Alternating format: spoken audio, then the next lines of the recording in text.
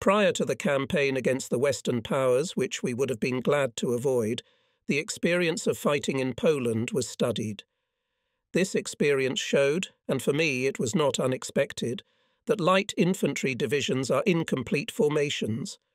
It was decided to reform them into tank divisions numbered 6 to 9. The motorized divisions proved to be too cumbersome in their composition, and one infantry regiment each was withdrawn from them. The rearmament of tank regiments with T, II and TIV type tanks, which was especially important and necessary, progressed extremely slowly because of the weak production capacity of industry and as a result of the canning of new types of tanks by the General Command of the Ground Forces. Several armoured divisions and the Greater Germany Infantry Regiment were placed under my command for combat training. I was mainly occupied with thoughts about the plan and possible course of operations in the West. The General Command of the Land Forces, pushed by Hitler, intended to use the old plan again, the so-called Schlieffen Plan of 1914. It was quicker and simpler, but contained nothing new. So very soon thought began to work in a different direction. One day in November 1939, Manstein asked me to come to see him. He gave me his views on an offensive by a large armoured force through Luxembourg and southern Belgium to the Maginot Line at Sedan, with the aim of breaking through this fortified section and then the entire French front. Manstein asked me to consider his proposal from the point of view of a specialist in armoured forces. After a detailed study of maps and on the basis of personal acquaintance with the conditions of the terrain during the First World War, I was able to assure Manstein that his planned operation is feasible. The only condition I could put was the use in this offensive of a sufficient number of tank and motorized divisions, and preferably all of them. After that, Manstein drafted a report note. Approved and signed by Colonel General von Rundstedt on December 4, 1939, the report note was sent to the General Command of Land Forces, but it was not approved there. The Army High Command initially wanted to use only 1 or 2 panzer divisions for the Arlon offensive. An exchange of views on this issue began. I considered such forces too weak, and therefore the operation aimless. Fragmentation of the already weak armoured forces would be the biggest mistake that can be made at all. Facing the possibility of making such a mistake just stood the main command of ground forces. Manstein insistently sought his own, which brought on himself the disfavour of the General Command of the Land Forces to such an extent that he was appointed commander of the Army Corps. He asked to give him at least a tank corps, but his request was not granted. So Manstein, our best operational mind, with a corps in the third echelon and participated in the campaign, the brilliant realization of which was largely due to the initiative he showed. He was succeeded under Colonel General von Rundstedt by the calmer General von Zodenstern. Meanwhile, an incident that occurred in the Air Force forced the command to abandon the plan Schlieffen. Air Force liaison officer on the night of January 10, 1940, with important documents flew the plane across the Belgian border, which was forbidden. The airplane made an emergency landing on Belgian territory. According to the documents which were with the officer, it was possible to guess about the planned offensive according to the Schlieffen plan. Whether he managed to destroy the documents was unknown. In any case, it should be considered that the offensive may have become known to the Belgians and apparently also the French and British. In addition, Manstein, who appeared to Hitler in connection with the appointment to the post of Corps Commander, took the opportunity to give him his opinion on future operations. Thereafter, Manstein's operational plan became the subject of scrutiny. On February 7, 1940, during a staff war game in Koblenz, I got a clear picture of it. At this game, I proposed on the 5th day of the campaign to launch an offensive with large tank and motorized forces to break through the defences on the Maas River at Sedan and further develop the offensive in the direction of Amiens. Chief of the General Staff of the Land Forces Galder, who was present at the manoeuvres, called this proposal meaningless.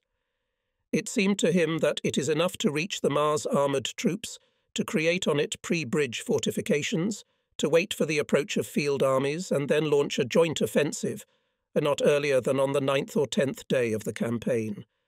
I fervently objected and emphasised that it is a question of concentrated and sudden use of all the striking power of the available in a limited number of tanks in one decisive area to expand the breakthrough, and then strengthening the strike group to go to such a depth so as not to fear for the flanks and immediately exploit the possible success, regardless of the degree of advance of army corps. My opinion of the importance of the border fortifications was supported by Major von Stiota, the fortification specialist attached to the army group, who had carefully studied the matter. Mr. von Stiota based himself mainly on the available aerial photography material, and his arguments were therefore irrefutable. On February 14th, in Mayenne, at the headquarters of the 12th Army of Colonel General List for the second time in the presence of Halder, a war game was held, at which the battle for the crossing of the Meuse was played out. The main question put before me was whether the armoured divisions should independently force the river or wait for the approach of infantry, whether in the latter case they should take part in the offensive immediately after forcing the river, given the difficult terrain in the Ardennes, north of the Meuse.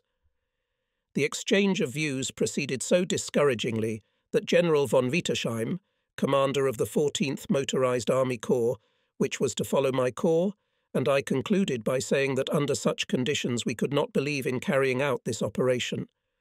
We stated that this use of tanks was wrong, and that if it were to be carried out as ordered, a crisis of confidence might result. The matter became even more complicated when it became clear that Colonel General von Rundstedt also does not have a clear idea of the combat capabilities of tanks and favoured a cautious solution to this issue. Now that's where Manstein was needed. Especially much had to break the head over the issues of leadership of a large number of armoured formations. Finally, after much debate settled on the candidacy of General von Kleist, who had not previously been a supporter of tank troops.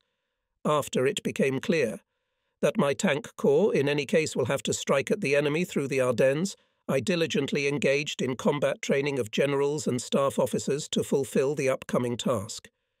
In my subordination went to the 1st, 2nd and 10th Panzer Divisions, Infantry Regiment Greater Germany, a number of corps units and units, among which was also one division of mortars.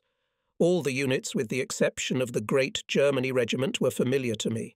Some I had dealt with before the war, others during the war years, so I certainly believed in their fighting ability. Now I had an opportunity to prepare these men for a heavy task, in the success of which no one actually believed, except Hitler, Manstein, and me. The moral struggle for the realization of this idea was very exhausting. Therefore I needed a little rest, which was granted to me in the second half of March. However, even before that, on March 15th in the Imperial Chancellery held a conversation between the commander of Army Group A with Hitler. The conversation was attended by General von Kleist and myself. Each of those present reported their thoughts on the method of accomplishing the task at hand. I was the last to report. My plan was as follows. On the day scheduled by the order to cross the Luxembourgian border and then move through southern Belgium to Sedan, to force the Maas River at Sedan, capturing on the left bank of the Pre-Bridge fortification to ensure the crossing of the infantry corps following me.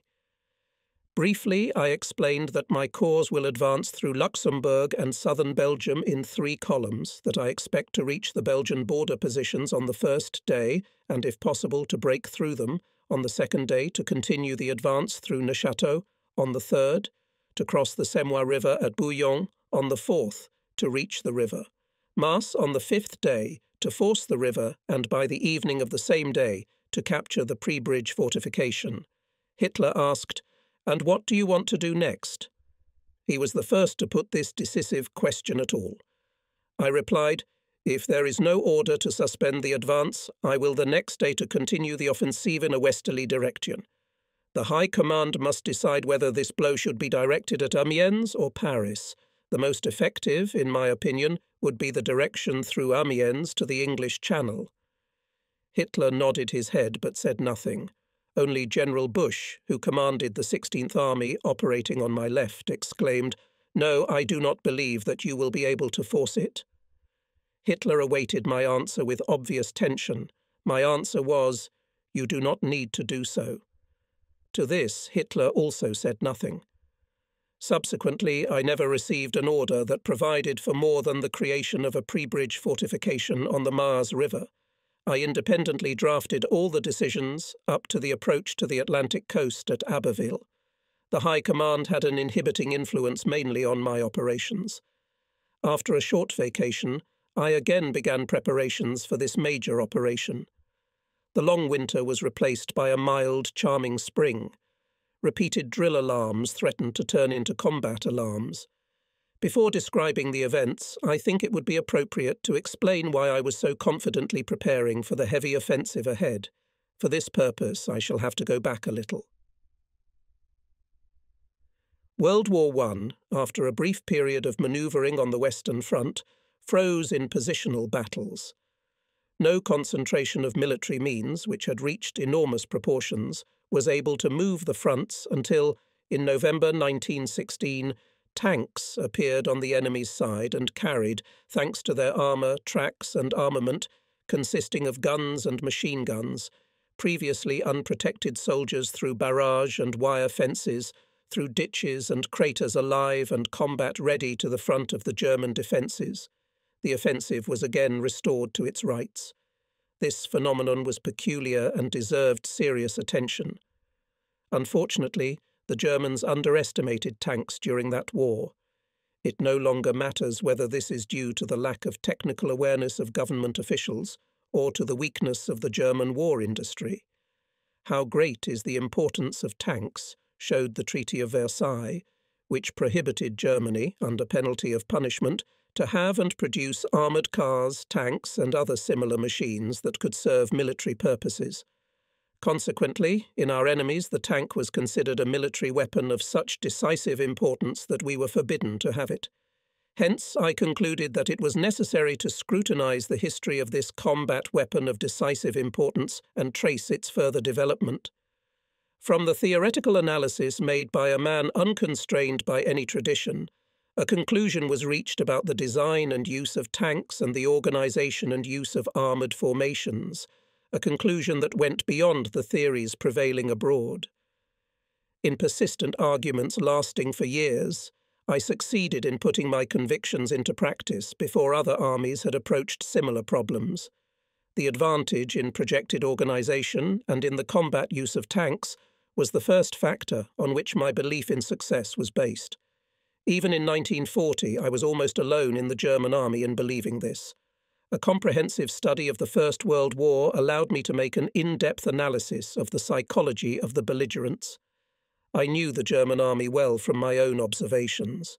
About the state of mind of our Western opponents, I had also created a certain opinion, which was confirmed in 1940. In military thought, in spite of the new weapon, tanks, to which the opponents should be mainly grateful for their victory in 1918, position warfare prevailed. France had the strongest land army and the largest armoured forces in Western Europe. Anglo-French armed forces in the West in May 1940 had at their disposal about 4,800 tanks. In the German armed forces on the list was listed as 2,800 tanks, including armoured cars, and in fact by the beginning of the offensive they numbered about 2,200. Consequently, the enemy had a double superiority, which was reinforced by the fact that the French tanks surpassed the German armour protection and calibre of guns, however inferior to them in the perfection of control devices and speed. Despite the presence of this strongest mobile combat weapons, France created the Maginot Line, the strongest fortified frontier in the world. So why was the money invested in fortifications not used to modernize and strengthen the mobile assets? The efforts of de Gaulle and Daladier in this direction were ignored. Hence the conclusion that the high command of the French army did not recognize or did not want to recognize the importance of tanks in maneuver warfare. In any case, all known to me, maneuvers and major military exercises testified to the intention of the French command to organize the management of its troops in such a way that reliably justified decisions fully ensure maneuvering and carrying out systematic offensive and defensive measures, strive to accurately determine the position and grouping of enemy forces before taking a decision, and when it was already taken, then acted in absolute compliance with it and acted, I would say, exactly in accordance with the schema of the French army. This desire to act strictly according to the plan, leaving nothing to chance, also led to the inclusion of tanks in the land forces, in a form that would not violate the scheme, their distribution to infantry divisions, and only a small proportion of tanks were intended for operational use. The German command could safely assume that the defence of France, taking into account the use of fortifications planned cautiously and schematically on the doctrine based on the conclusions from the First World War, i.e., the experience of positional warfare, a high estimate of fire and underestimation of manoeuvre, the familiar principles of French strategy and tactics of 1940, the opposite of my method of fighting, were the second factor justifying my belief in victory. By the spring of 1940, the German side had a clear picture of the grouping of forces and fortifications of the enemy. We knew that on the Maginot Line between Montmedy and Sedan, very strong fortifications alternate with weak ones. The fortifications running from Sedan to the Channel we called the continuation of the Maginot Line. We also knew the location, and in the main the strength of the Belgian and Dutch fortifications erected against Germany. The garrison of the Maginot Line was insignificant. The main forces of the French Land Army, including armoured divisions and the British Expeditionary Force, were concentrated in French Flanders between the Maas River and the English Channel, with a front to the northeast. In contrast, Belgian and Dutch troops were deployed to defend their countries against attack from the east. From this distribution of forces, it was possible to infer the enemy's calculation that the Germans would act a second time on the Schlieffen Plan of 1914.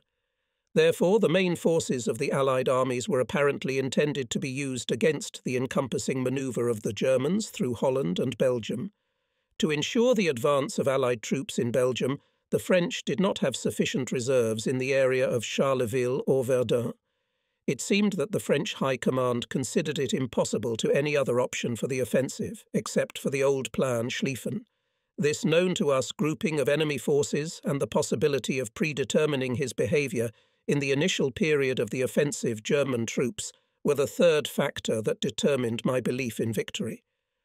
To this could still be added some, though less reliable, but worthy of mentioning considerations on the question of the general assessment of our opponents. We knew the French from the First World War and respected them as brave and steadfast soldiers who vigorously defended their country. We had no doubt that they had retained these qualities. As for the French High Command, we were surprised to see that they did not take advantage of the favourable occasion for an offensive in the fall of 1939, when the bulk of the German land forces, especially armoured forces, were tied up in Poland. The reasons for this restraint could not be determined at the time. One could only speculate. At any rate, the caution of the High Command was surprising, and suggested that in the top they hoped to avoid a serious military campaign. The passive, to some extent, behaviour of the French during the winter of 1939–40 led to the conclusion that France had little desire to fight. From all this it followed that a purposeful sudden strike by large tank forces through Sedan to Amiens, with access to the Atlantic coast, will meet only a strongly stretched flank of the enemy in readiness to move into Belgium. To repel such a blow, the enemy has little reserves. Such a blow promised great hopes of success, which if immediately used could lead to the encirclement of all the main forces of the enemy advancing into Belgium.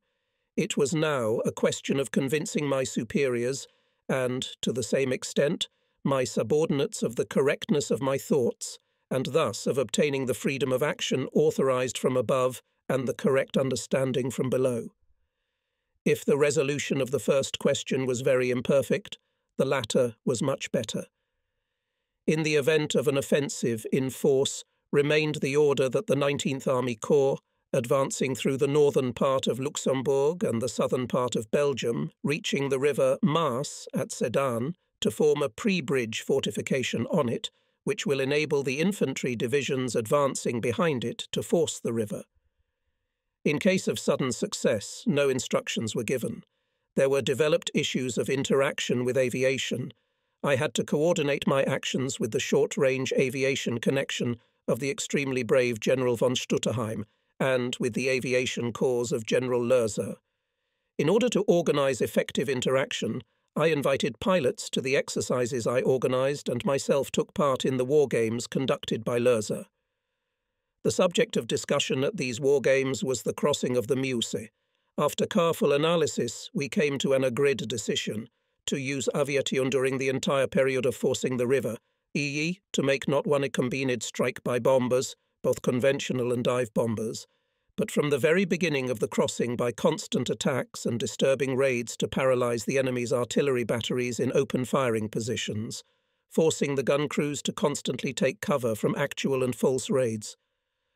On the map were mapped the tasks of the troops by time and boundaries. Shortly before the offensive began, at Goering's request, a battalion of the infantry regiment, Greater Germany, was loaded onto Storch-type transport planes for the purpose of landing on the morning of the first day of the offensive directly behind the Belgian front at Vitry, west of Martelange.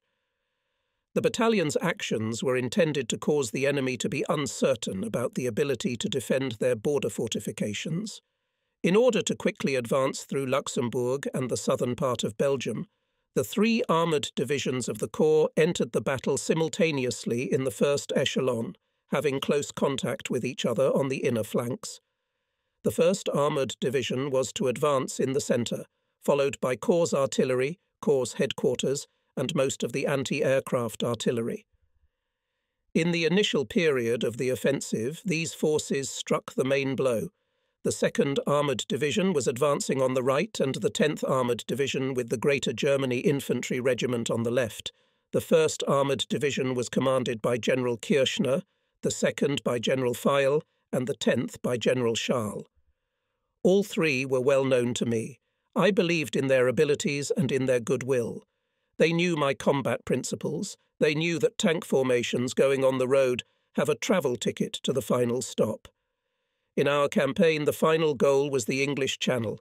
This sounded clear and convincing to every soldier, even if he did not receive orders for a long time after the beginning of the offensive. Reaching the Channel. On May 9, 1940, in the afternoon, at 13h30 sounded the battle alarm. At 4 p.m., I left Koblenz and arrived by evening at the Corps command post, at Sonnengoff near Bitburg. The troops were standing, as ordered, in readiness along the border between the Wanden and Echternach. On May 10th at 5:35 I crossed with the 1st Armoured Division, concentrated in the Wallendorf area, the Luxembourg border at Martelange. The vanguard of the 1st Armoured Division broke through the border fortifications, established communication with the Airborne Landing Regiment Great Germany, but advanced into Belgium only to a small depth, as it was prevented by severe destruction on the roads. The destroyed sections of roads in the mountainous terrain could not be bypassed. During the night, the roads were restored. The 2nd Armoured Division fought for Strenzschan. The 10th Armoured Division advanced through Abbe-la-Neuve towards the French troops, 2nd Cavalry Division and 3rd Colonial Infantry Division. Corps headquarters moved to Rambruch, east of Martelange. On 11th of May in the afternoon, mined areas along the Belgian border were overcome. By mid-afternoon, the 1st Armoured Division began its offensive. With tanks in the first echelon, the division was advancing on fortified positions erected on both sides of the Neuchâtel and defended by Ardennes gamekeepers from the Belgian border troops and French cavalry. After short fighting with few losses, the enemy positions were broken through and Neuchâtel was taken. The 1st Armoured Division immediately organised a pursuit, captured Bertry and already at dusk reached Bouillon, where the French, however, managed to hold out another night. Both other divisions advanced without delay, with little fighting, the 2nd Armoured Division taking Libramont. The 10th Armoured Division suffered minor losses at Abbe-la-Neuve. On May 10th, Lieutenant Colonel Ellerman, commander of the 69th Infantry Regiment, was killed at Sainte-Marie. On the night of May 11th, The commander of the tank group Kleist ordered to immediately turn the 10th Panzer Division to Longwy to ensure the left flank of the group, as there was a report that the French cavalry advancing from there. I asked to refrain from this, given that the diversion of 1/3 of my forces for the sake of ensuring the flank from a possible attack of enemy cavalry could disrupt the forcing of the Maas River, and thus the success of the entire operation.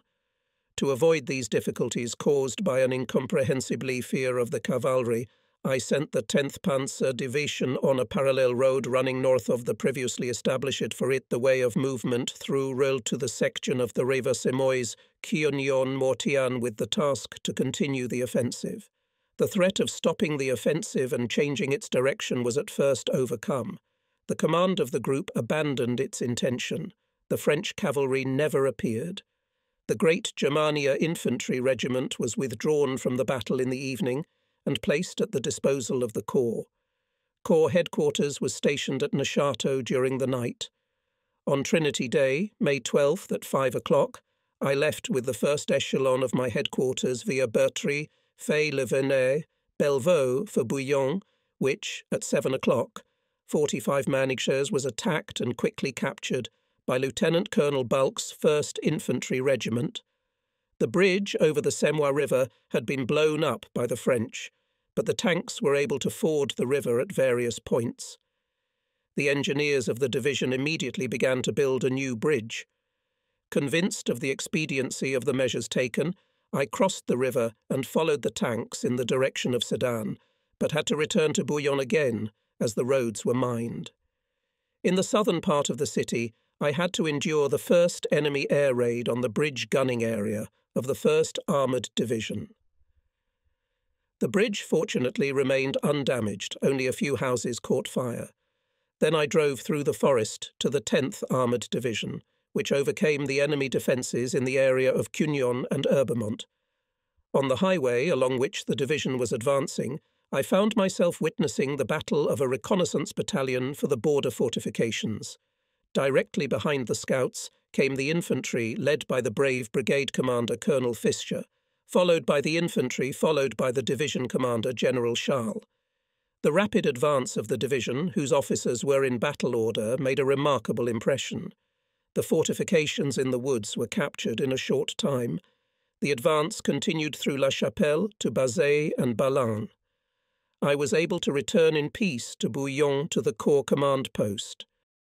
Colonel Nering, Chief of Staff, had in the meantime settled himself at the Panorama Hotel, which afforded a splendid view of the beautiful valley of the Semois River. My place was tastefully, carefully arranged in a niche with the hunter's trophies in the general workroom. We set to work. But suddenly several explosions were heard one after the other. Airplanes again. But this was not the end of the matter. A convoy with close combat equipment, explosives, mines and hand grenades caught fire. Explosions followed one after another. The giant head of a wild boar hanging above me flew off the wall and almost killed me. Other trophies also flew down. The glass in the window overlooking the beautiful valley where I was sitting shattered and shards flew right over my head. It became very uncomfortable to work here, and we decided to move to another place. A small hotel on a hill north of Bouillon, where the headquarters of the 1st Tank Regiment was located, was chosen. While inspecting the hotel, General von Stutterheim, commander of the short-range aviation connection, who was present there, drew my attention to the fact that the house was located in the open. Indeed, while we were talking to him, a squadron of Belgian airplanes appeared and dropped bombs on the location of the tanks. The losses were minimal, but we had to accept Stutterheim's warnings, and we decided to go even further north to the next settlements, Bellevaux and Noirfontaine. But even before the beginning of this second move, a Storch airplane came to pick me up, which was to take me to the headquarters of General Kleist's group to receive the order. At headquarters I received orders to begin the offensive across the Maas River the next day, May 13th at 4 p.m. My 1st and 10th Panzer Divisions could be concentrated by this time at the initial positions, but the 2nd Panzer Division, which met with difficulties on the river Semois, of course, could not concentrate. I reported on this circumstance, which was of great importance, given the smallness of the entire advancing group. General von Kleist insisted on his order, and I had to admit that it would be more appropriate to start the offensive directly from the march, without waiting for a full deployment. The subsequent order was even more unpleasant. General von Kleist and Air Force General Sperle, unaware of my agreement with Lürzer, decided to conduct a concentrated bombing raid before the artillery preparation. This could have derailed my entire plan of attack, as a prolonged suppression of enemy artillery was no longer provided. I strongly protested and asked to restore my original plan on which the entire offensive was based. But General von Kleist rejected my request, and I flew on the same Storch, but already with another pilot flew to his corps. My young pilot claimed that he knew the exact location of the landing place from which I had taken off, but at dusk he did not find it, and we very soon found ourselves over the Meuse and over the French positions. I experienced a rather unpleasant feeling being in an unarmed, defenceless Storch, and then immediately oriented myself and ordered the pilot to fly north. We soon found the landing pad, and all turned out safely. Upon arrival at the Corps command post, I set about drafting orders and instructions with great zeal. We were given very limited time, and so, to speed up the work, we used the orders developed during the headquarters exercise in Koblenz, took them out of the files, changed the date and time, and then sent them to the troops. These orders corresponded exactly to the actual situation. The 1st and 10th Armoured Divisions did the same, which greatly accelerated and simplified the issuance of orders. On the evening of May 12th, the 1st and 10th Armoured Divisions seized the north bank of the river, Meuse, and took the historic city and fortress of Sedan. The night was used to get to the initial position and equip the firing positions of the Corps' artillery and artillery of the tank group. The 1st Armoured Division, reinforced by the Great Germania Infantry Regiment, Corps Artillery and Heavy Artillery divisions of both divisions operating on the flanks, struck the main blow. Consequently, the 2nd and 10th Armoured Divisions had only 2 light artillery divisions each on the first day of the offensive. This weakness of the flanks and artillery had to be taken into account in the fighting of both divisions on May 13.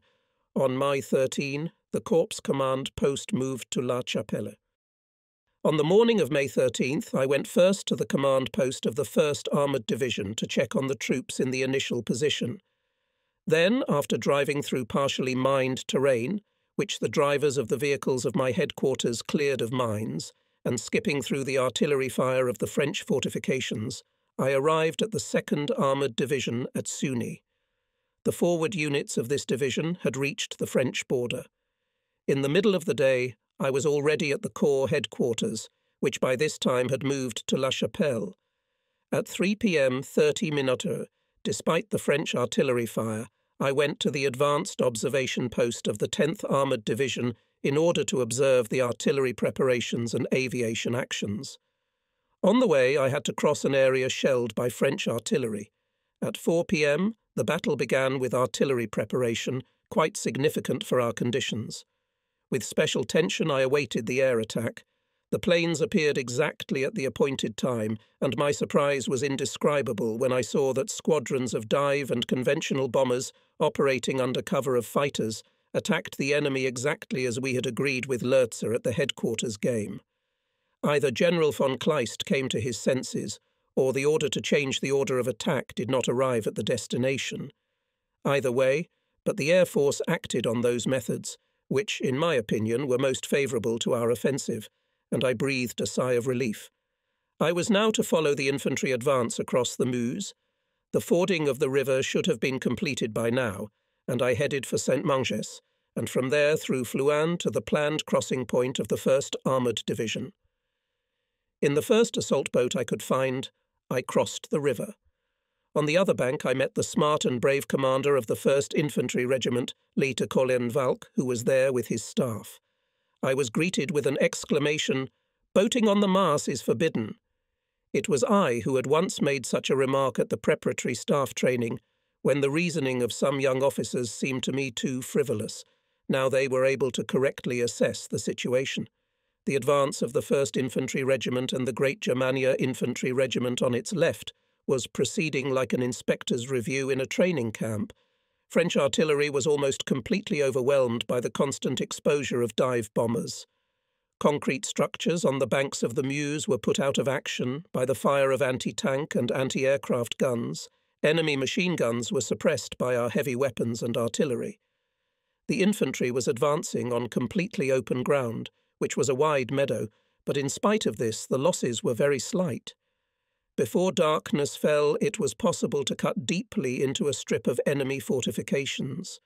The troops were ordered to continue the offensive all night, and I was confident that they would carry out this most important order. By 23 o'clock they captured Chevège and part of the forest of Marfay and broke through the leading edge of the French defences west of Vadlencourt. Overwhelmed with joy and pride, I headed for the Corps command post in the La Garenne forest. I left just in time to be hit by another enemy air raid on the road to La Chapelle. Arriving at the command post, I sat down to look over the reports from the divisions on the flanks. The 2nd Armoured Division, operating on the right flank, entered the battle only with its advanced units, reconnaissance and motorcycle battalions, supported by heavy artillery. The division could not ford the river with these forces. The 1st Panzer Division, together with the infantry brigade, was already on the left bank of the Maas, preparing to pull up artillery and tanks after the bridge. The Great Germania Infantry Regiment was also on the other side of the Maas. The 10th Armoured Division, having crossed the river, established a small pre-bridge fortification. On this day it was in a difficult position due to lack of artillery support. The division's advance was severely hampered by flanking fire from the Maginot Line south of Douzy-Carignan. The position of the 10th and 2nd Armoured Divisions improved. Corps anti-aircraft artillery took overnight firing positions in the areas of flooding bridges over the Meuse, as on May 14th to count on the support of aircraft operating in another area. It was impossible. During the night I telephoned Lursa to find out how the aviation would be used in the future, and at the same time to thank him for the exceptionally good support which had contributed greatly to our successes. I learned that Speul's order was late and could not be communicated to the squadrons, and that therefore Lursa had simply delayed it. I then reported by radio on the success of my troops Busch, who at one time in Berlin during a report to the Führer expressed doubts about whether I could force the Maas. Busch gave me compliments. In conclusion, I thanked the officers of my staff for their dedicated work. On the morning of May 14th, the valiant 1st Armoured Division reported that it had greatly expanded its breakthrough during the night and passed through Chemery. So forward to Chemery. On the banks of the Meuse are thousands of prisoners of war. At Chemery I was present when the commander of the 1st Panzer Division gave the order. Having learned about the approach of large tank forces of the French, I ordered the 1st Armoured Division with all its tank units to start an offensive towards Stonne. I myself went to the bridge across the Meuse, so that with the help of my task force located in this area, to organise the crossing of the 2nd Tank Brigade directly after the 1st and meet the French with large forces. The French were defeated. At Bühlsen they lost 20 tanks, at Chemery 50. The infantry regiment Greater Germany took possession of Bühlsen and began to advance on Villers-Mezoncelles. Unfortunately, shortly after my departure, our dive bombers attacked their infantry concentrations at Chemery, inflicting considerable casualties. Meanwhile, the 2nd Armoured Division had forced the Maas at Donchéry and was preparing to attack the heights along the south bank of the river. I went there to familiarise myself with the progress of the battle. Having met the responsible commanders, Colonels von Wurst and von Prietwitz, in the combat orders of the units and talked with them, I returned to the Maas again. There the enemy planes began an intensive bombardment, but extremely bravely attacking French and British troops still failed to reach the bridge. Their losses were great. The anti-aircraft artillery was celebrating its day. It fired perfectly. By evening, it had on its account about 150 downed aircraft. Subsequently, the regimental commander, Colonel von Hippel, was awarded the Order of the Knight's Cross. Meanwhile, the 2nd Tank Brigade continuous stream crossed the river, in the middle of the day. To our mutual joy, we were visited by the commander of the army group, Colonel General von Rundstedt, to familiarise himself with the situation. I met him with his report in the middle of the bridge just in time for a new air raid. He asked dryly, "Is it always like this here?" I could purely attest to that. He then thanked the brave troops very warmly. "Forward again, to the 1st Armoured Division." I met the division commander, accompanied by his chief of staff, Major Wenck, and asked whether the entire division could be turned westward or whether some of the forces should be left to cover the flank, deploying them with a front to the southeast of the Desardennes Canal. Wenck said, thinking aloud, "It's worth getting dirty." I have often used that expression myself. The matter was settled. The 1st and 2nd Armoured Divisions immediately received orders to turn with all forces to the right, force the Desardennes Canal, and advance westward with the task of completing the breakthrough of the French front. To coordinate the actions of both divisions, I went through Donchéry to the headquarters of the 2nd Armoured Division, which was located in the castle of Rocagne. From here I had a good view of the terrain over which the 2nd Armoured Division was advancing on May 13th and 14. I was surprised that the French long-range artillery from the Maginot Line so weakly and ineffectively shelled the concentration of our troops in the initial positions. Subsequently, when visiting the Maginot Line, the success of our offensive seemed to me just a miracle. In the afternoon I again returned to the command post to think about the organisation of interaction between the divisions on May 15th. Directly behind my corps followed the 41st Army Corps Rheingarde, and beginning on May 12th he was introduced into the battle on the right flank of the 19th Army Corps in the direction of Mézières-Charleville. On May 13th it had crossed the Meuse and was now advancing westward, General von Wittesheim's 14th Army Corps coming close to my corps and was soon to appear on the Meuse. The 1st Armoured Division had forced the Desardennes Canal and, breaking stubborn enemy resistance, reached Sengly and Wandres. Tank units of the 10th Armoured Division passed the line of Mazonquel, Raucourt et Floba and reached the heights south of Bulson, Telon with their main forces, capturing from the enemy more than 40 guns.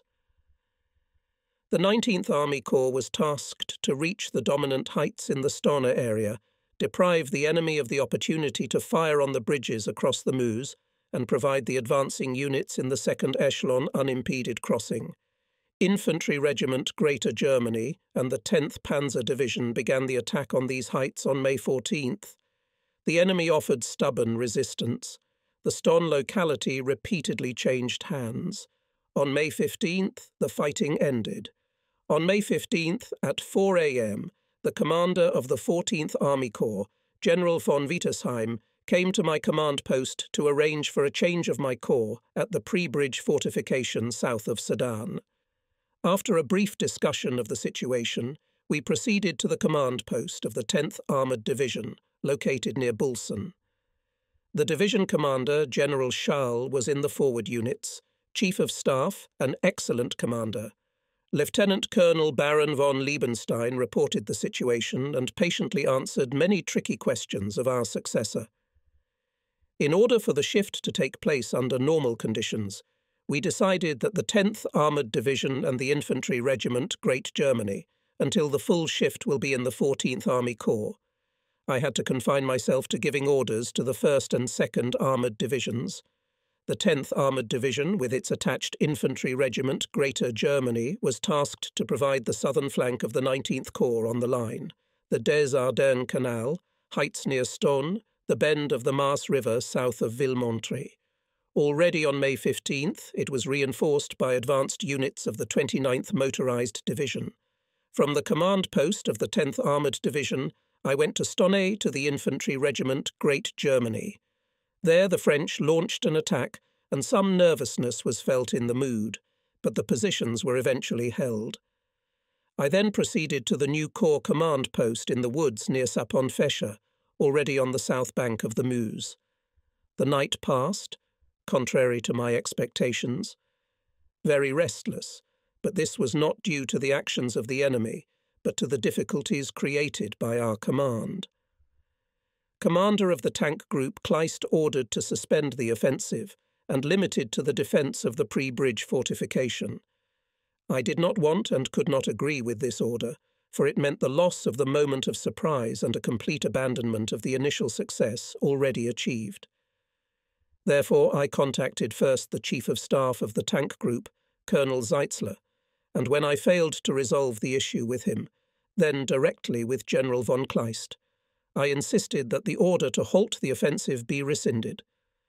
After very lively and repeatedly interrupted negotiations, General von Kleist finally authorized the continuation of the offensive for another 24 hours in order to expand the pre-bridge fortification to accommodate the infantry corps.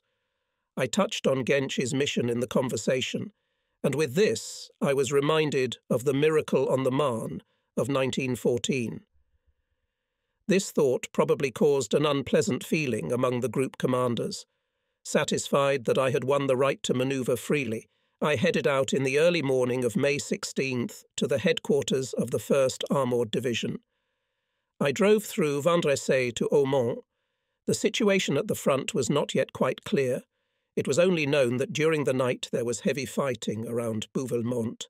So, to Bouvelmont, on the street of the burning village, I met the regiment commander, Lieutenant Colonel Balk, who reported on the events of the night. The troops had had no real rest since May 9th, and therefore felt very tired. Ammunition was running low. Soldiers in the front lines slept in the trenches.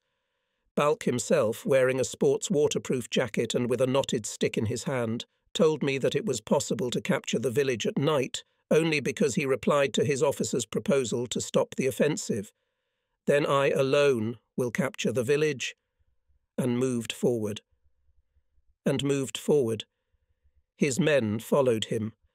Balk's dusty face and inflamed eyes spoke of the hard day and sleepless night he had endured.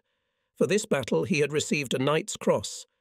The enemy, a good Normandy infantry division and a Sparga brigade, fought very bravely. His machine guns kept the whole street of the village under fire. It is true that the enemy had not been firing artillery for some time. Balk shared my opinion that the enemy resistance is paralyzed. In the morning, we got into our hands a captured French order, if I am not mistaken, signed by General Gamelin himself. The order said, "It is time to finally stop the flow of German tanks." This order further strengthened my conviction that it is necessary to continue the offensive by all means, because obviously the combat effectiveness of the French seriously worried their high command, now only to move without delay, without stopping. I ordered the men to line up and read them the trophy order, explaining its meaning and emphasizing the importance of the immediate continuation of the offensive. Then I thanked the soldiers and officers for the combat successes and demanded to gather all the forces to finally consolidate the victory. After all this, I gave the order to disperse it to the tanks and continue the offensive. The veil that kept us in the dark soon fell. We came to the operational space and at a rapid pace began the pursuit. In Poix-Terron, I met the Chief of Staff of the 2nd Panzer Division, Lieutenant Colonel von Quast, informed him of the situation and went to Novion-Porcienne and from there to Montcornet. On the way, I overtook the marching column of the 1st Armoured Division. The soldiers cheered up. Now they realized that this breakthrough, a complete victory. They greeted me with joyful shouts, "Well done, wonderful guy," "Our old man," "Saw the fast-moving Heinz," etc. In the market square of Montcornet, I met General Kempf, commander of the 6th Panzer Division of the Rheinguard Corps, whose troops, having crossed the Meuse, came to the city at the same time as my units. We had to distribute the territory of the city between 3 armoured divisions, the 1st, 2nd and 1st, which in their irresistible onslaught to the west flooded its streets. We had no orders from the group as to the dividing line between the corps, so we immediately on the spot united all divisions and began to continue the offensive to the last drop of gasoline. My advanced units reached Marle and Dursey. Meanwhile, I ordered the officers accompanying me to search the houses in the marketplace, and in a short time several hundred French prisoners from various units were collected. It was evident from their eyes how surprised they were at our sudden appearance. A tank company of the enemy, which had tried to break into the town from the southwest, was taken prisoner. It was part of General de Gaulle's division, which we knew was in the area north of Laon. In the small village of Soise, east of Montcornet, a corps command post was deployed and communications were established with the 1st and 2nd Armoured Divisions. We reported the progress of the day's fighting and our intentions to resume pursuit of the enemy on May 17th by radio to the Tank Group headquarters, see diagram 3b.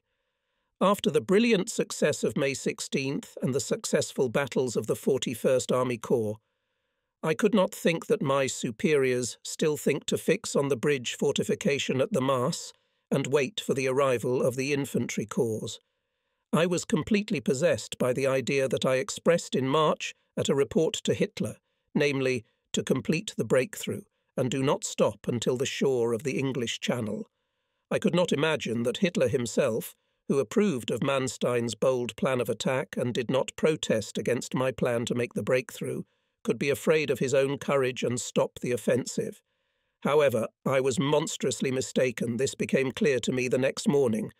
On the morning of May 17th, I was informed from the headquarters of the tank group that the offensive must be stopped, and I must report at 7 o'clock to the landing site for a personal conversation with General von Kleist. The latter appeared exactly at the appointed time and, without responding to my greeting, began to sharply reproach me for ignoring the plans of the High Command. He did not utter a word about the progress of my troops.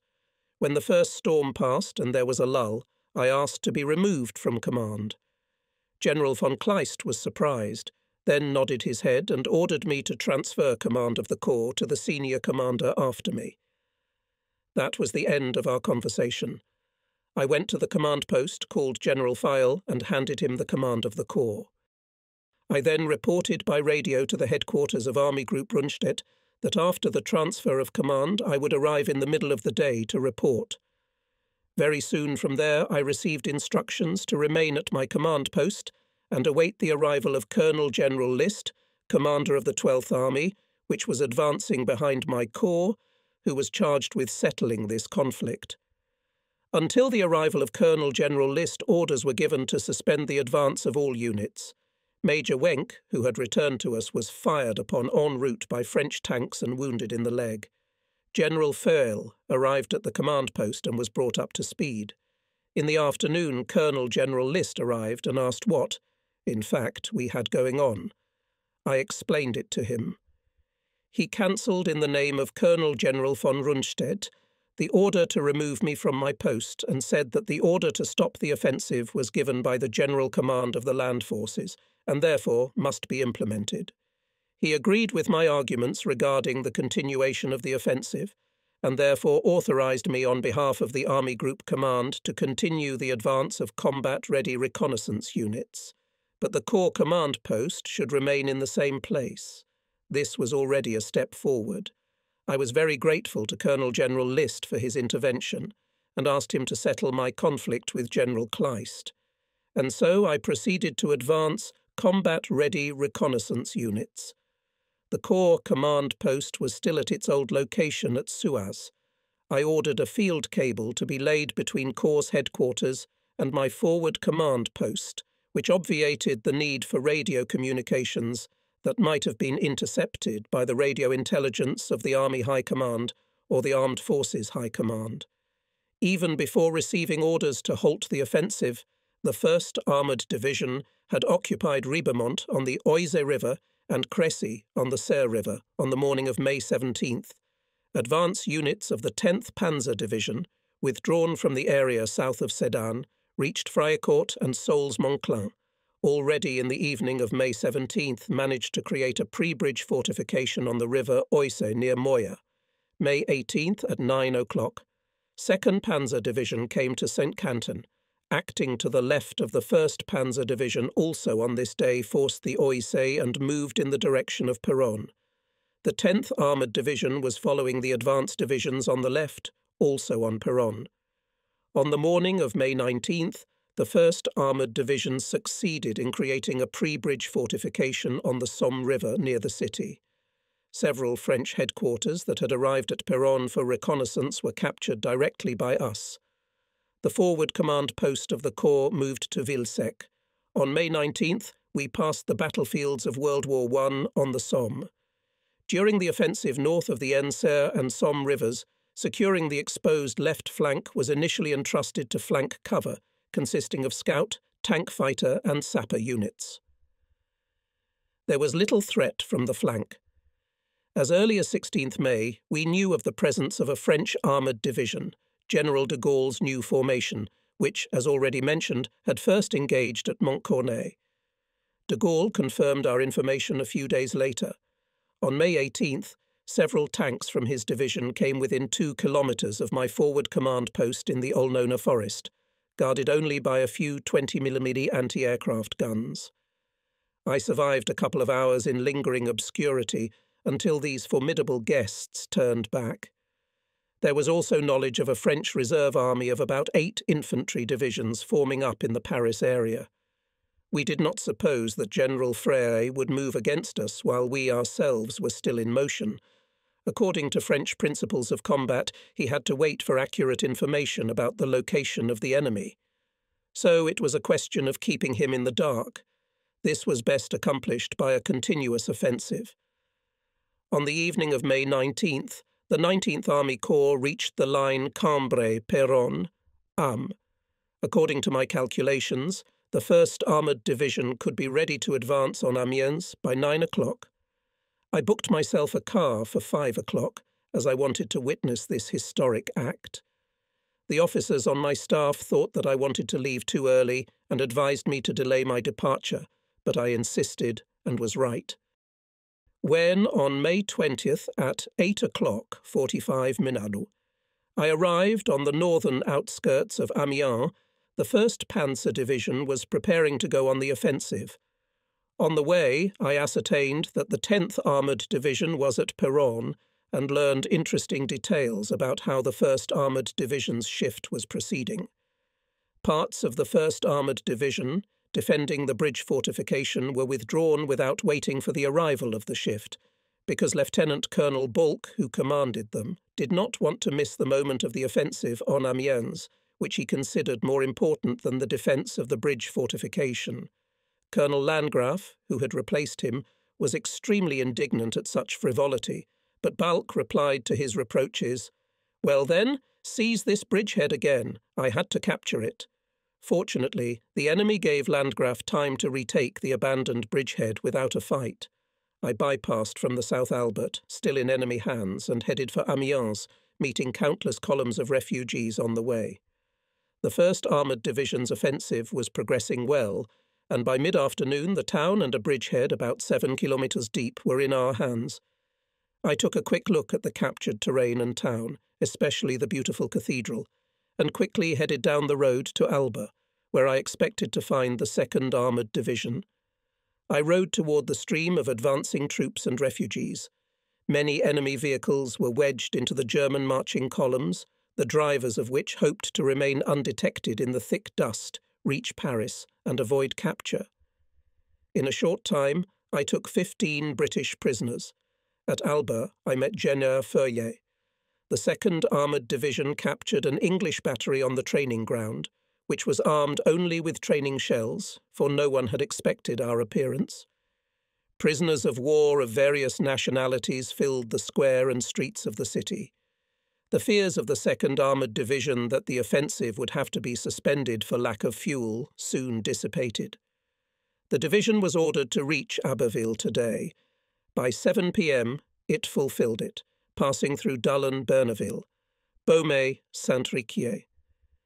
It is true that our planes put this division at a disadvantage by bombarding it from time to time. After I visited the commander of the 2nd Armoured Brigade, Colonel von Prittwitz, who was characterized by great mobility, and made sure that he spoke at Abbeville, I went to Carrier, northeast of Amiens, where the Corps headquarters was moved. Here we were attacked by our own airplanes. It was such an unfriendly act that our anti-aircraft artillery returned fire and got one such inattentive bird. Both pilots parachuted out and were soon sitting in front of me, looking at each other with unpleasant surprise. When the first agonizing part of the conversation was over, I propped the young men up with a glass of champagne. Unfortunately, they crashed a new reconnaissance armoured vehicle that had just arrived. Still, that same night, Spitz Battalion of the 2nd Panzer Division marched across the Noyal to the Atlantic coast. It was the first German unit to make its way to the ocean. On the evening of this momentous day, we did not know in what direction we would have to continue the offensive. Kleist's panzer group also did not receive orders to continue the operation. The day of May 21st was lost, waiting for orders. I used the day to visit the Somme crossings, the pre-bridge fortifications at Abbeville. On the way, I asked my soldiers how they regarded the operations carried out. "Very good," replied an Austrian from the 2nd Armoured Division, "but 2 days we wasted." Unfortunately, he was right. The possession of the coast of the English Channel May 21st came. The order to continue the offensive to the north with the task of seizing the Channel ports. I wanted to send the 10th Armoured Division through Eden, St. Omer to Dunkirk, the 1st Armoured Division to Calais, and the 2nd Armoured Division to Boulogne, but had to change my plan because at B hour, May 22nd, received an order from the command to allocate the 10th Panzer Division in the reserve of the tank group. Consequently, at my disposal for the offensive on May 22nd remained only the 1st and 2nd Panzer Divisions. Unfortunately, my request in order to quickly seize the Channel ports to leave me all 3 divisions was not satisfied. With a heavy heart, I had to abandon the immediate offensive of the 10th Armoured Division at Dunkirk. The 1st Armoured Division, together with the infantry regiment arrived from Sedan, Great Germany, was now headed through Samé, Devray to Calais. The 2nd Armoured Division was advancing along the coast to Boulogne. On May 21st, an interesting event took place north of us. The British tanks made an attempt to break through towards Paris. Near Arras, they ran into the still unfired at that time SS Division Deadhead and caused panic in its ranks. They did not get through, but in some way influenced the mood of the headquarters of the tank group von Kleist, which suddenly began to show nervousness. On the soldiers, this influence did not spread. On May 21st, the 41st Army Corps, by forces of the 8th Panzer Division, reached Eden. The 6th Panzer Division occupied Bouassel. In the morning of May 22nd began the offensive. At 8 o'clock was crossed the boundary of the river Oti in a northerly direction. Advance northward could not take place with all the forces of the 1st and 2nd Armoured Divisions, because both divisions, and especially the 2nd Armoured Division, had to leave garrisons to defend the Somme pre-bridge fortifications until they are not replaced by parts of the advancing behind us 14th Army Corps of General von Wittersheim, with whom we had already met at Sedan, when he carried out a similar mission. On May 22nd, fierce fighting began near Devray, Samé, and south of Boulogne. Against us acted mainly the French, but there were also the British, Belgians, and even some of the Dutch who had broken away from their units. The enemy was thrown back, but his aviation acted vigorously, bombing and shelling our troops, which could not be said about our aviation. Operational airfields were located far from the combat area. Aviation, apparently, could not quickly relocate to the forward airfields. Despite all this, we managed to break into Boulogne. The Corps command post was moved to Rex. Now the 10th Armoured Division was again part of the Corps. I decided to immediately turn to Dunkirk 1st Armoured Division, which had already come close to Calais, and the 10th Armoured Division, moving behind it from the area Dullen, to send through Saïd on Calais, with the capture of which could not be in a hurry. At midnight, I gave the radio 1st Armoured Division the following combat order. Deploy in battle order north of the River Conche to 23.5. The 10th Armoured Division follows in the 2nd echelon. The 2nd Armoured Division is fighting in Boulogne. Parts of this division on 23.5 follow through the Marquesas to Calais. The 1st Armoured Division to reach the line Audrucque, Ardres, Calais, then turn east and advance eastward through Bourbourg, Ville, Gravelines to Berg and Dunkirk. To the south, the 10th Armoured Division is advancing. Execution of the order on the password, Advance East. After that, begin the performance at 10 Soir. Early in the morning on May 23rd, the order was transmitted with the password: Advance east 10 Zar. Advance south of Calais on Saint-Pierre-Broec and Gravelines.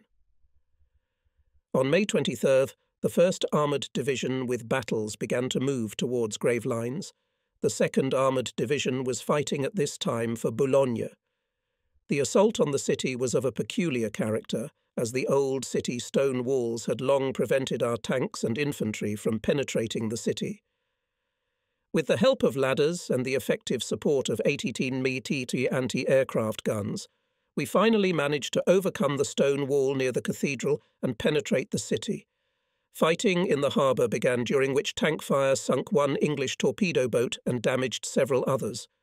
On May 24th, the 1st Armoured Division reached the Arcanal between Olck and the coast and captured the pre-bridge fortifications at Olck, Saint-Pierre-Broec, Saint-Nicolas and Bourbourg. The 2nd Armoured Division fought to clear Boulogne. The 10th Armoured Division with its main forces reached the line of Devray-Samay. The cause was attached to the regiment Life Standard Adolf Hitler. I gave him the task to operate in the coastal strip to increase the rapidity of the offensive of the 1st Panzer Division at Dunkirk. The 2nd Panzer Division was ordered to withdraw from Boulogne all available units and direct them to the coastal strip. The 10th Panzer Division blocked Calais and began to prepare for the storming of the old sea fortress. In the afternoon, I visited the division and ordered to advance systematically to reduce losses. For action on May 25th, the division was reinforced with heavy artillery that could be withdrawn from the Boulogne area. Reingart's 41st Army Corps had established at Saint-Omer a pre-bridge fortification on the Aar River, Hitler's fateful order to halt the offensive. On this day, there was interference of the High Command in the conduct of the operation, which had a detrimental effect on the entire course of the war. Hitler stopped the left wing of the German army on the river Aar. Crossing the river was forbidden. The reason was not given to us. The order of the High Command said, Dunkirk to provide aviation. If the capture of Calais will encounter difficulties, then this city also to provide the air force. The contents of the order I pass on from memory. We were speechless. But it was difficult for us to contradict the order, not knowing the reasons that forced him to give it. So armoured divisions received the order, hold the coast of the English Channel, break in operations to use for repair of machines. Active activity of the enemy aviation did not meet with repulse from our side. On the morning of May 25th, I went to the coast to look for the headquarters of the Life Standard Regiment and to make sure that the order to stop the offensive was carried out. On arriving there, I saw the Life Lube Standard Regiment crossing the Aar. On the other side of the river, I could see a large hill 72 metres high, which dominated the whole surrounding marshy lowland. There, in the ruins of the old fortress, I found Sepp Dietrich, the regimental commander of the Leibstandarte Regiment. When I asked him why the order had not been carried out, he replied that the height was at everyone's throat, and therefore he, Sepp Dietrich, had decided to seize it on May 24th. The Leibstandarte Regiment and the Great Germania Infantry Regiment, operating on his left, were advancing toward Wormer, Berg. Despite this favourable development of the offensive, I confirmed on the spot the Führer's order, but ordered the 2nd Panzer Division to be pulled up to support the advance if necessary. On this day, Boulogne completely passed into our hands. The 10th Panzer Division had already begun fighting for the fortress of Calais. The British Commandant Brigadier Nicholson gave a laconic answer to the offer to surrender. The answer is no, as it is the British Army's duty to fight, as it is the Germans. On May 26th, the 10th Armoured Division took possession of Calais. In the middle of the day, I arrived at the division's command post and asked its commander, General Charles, whether, as ordered, he intended to provide the fortress to the Air Force. He gave a negative answer because he thought that it was useless to bombard the thick stone walls and earthen coverings of the old fortress structures, and there was no point for the sake of bombing to leave the positions already taken on the approaches to the fortress, which would have to be taken again. I could only agree with his opinion. At 16 hours, 45 minutes, the British capitulated. We captured 20,000 prisoners, of which 4,000 were British. The rest, the French, Belgians and Dutch, the bulk of them did not want to fight, because of which the British kept them locked in cellars. At Calais I met General von Kleist for the first time since May 17th, and received from him thanks for the successful action of my troops. This day we again tried to continue the offensive in the direction of Dunkirk and close the ring around this sea fortress. But here again orders came demanding a halt. And just before Dunkirk we were stopped. We saw our air force in action, but we also saw the naval vessels of all types and classes on which the British evacuated from Dunkirk. On this day my command post was visited by General von Wietersheim in order to prepare the replacement of the 19th Army Corps by the 14th Army Corps. The advance division of this corps, the 20th Motorized Division, was subordinate to me and was put into action on the right of the Adolf Hitler Life Standard Regiment. Even before the negotiations regarding the shift, an interesting incident occurred.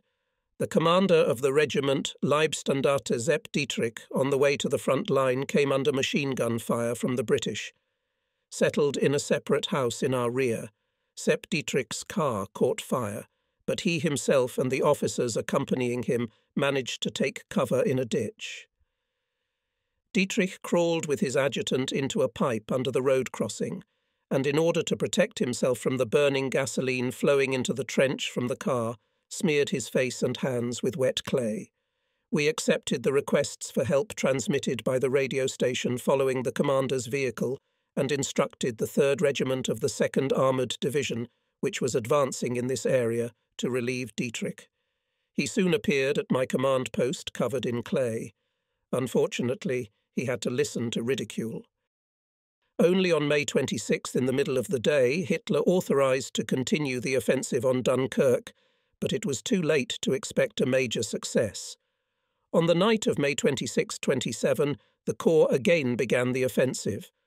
The 20th Motorized Division, which was attached to the Regiment Life Standard Adolf Hitler and Infantry Regiment Great Germany, reinforced with heavy artillery, was tasked to advance on Wormer.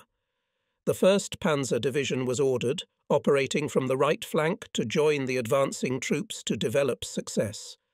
The Great Germania Infantry Regiment, effectively supported by the 4th Armoured Brigade of the 10th Armoured Division, reached its objective, the Kroschti-Pittgam Heights. A tank reconnaissance battalion of the 1st Armoured Division occupied Brücke. Increased movement of enemy sea transports from Dunkirk through the strait was noticed. By May 28th, we reached Worm and Bourbourg. On May 29th, the 1st Armoured Division took possession of Graveline. However, the capture of Dunkirk occurred without our participation. The 19th Army Corps was replaced on May 29th by the 14th Army Corps. This operation would have been carried out much faster if the High Command did not stop several times the troops of the 19th Army Corps and did not prevent its successful advance. It is very difficult to say what turn the war would have taken if then at Dunkirk managed to capture the expeditionary forces of England. At any rate, far-sighted diplomacy could have benefited greatly from such a military success. Unfortunately, this opportunity, due to Hitler's nervousness, was lost. Subsequently, motivating his decision to stop the offensive of my corps, he said that the territory of Flanders, with its many canals, allegedly unsuitable for the action of tanks. This explanation cannot be recognised as satisfactory. On May 26th, I expressed my sense of gratitude to my brave troops in the following corps order. Soldiers of the 19th Army Corps, 17 combat days in Belgium and France are behind us. A path of exactly 600 kilometres separates us from the German border. We have reached the coast of the English Channel and the Atlantic Ocean. You overcame the Belgian fortifications on this way, forced the Maas River, broke through the Maginot Line on the historic battlefield near Sedan, seized important heights in the area of Stony, then swiftly passed through St. Quentin and Péronne, and with battles came to the lower Somme near Amiens and Abbeville. You crowned your military exploits with the capture of the Channel coast with the sea fortresses of Boulogne and Calais. I demanded that you refuse to sleep for 2 days. You held out for 17 days. I ordered you to fight in spite of the threat on your flanks and rear. You never hesitated. With exemplary confidence in your strength and with faith in the realization of the tasks before you, you selflessly carried out every order. Germany is proud of its tank divisions, and I am happy to be your commander. We honor the memory of our fallen comrades. We are confident that the sacrifices made were not in vain. Now we will prepare for new feats.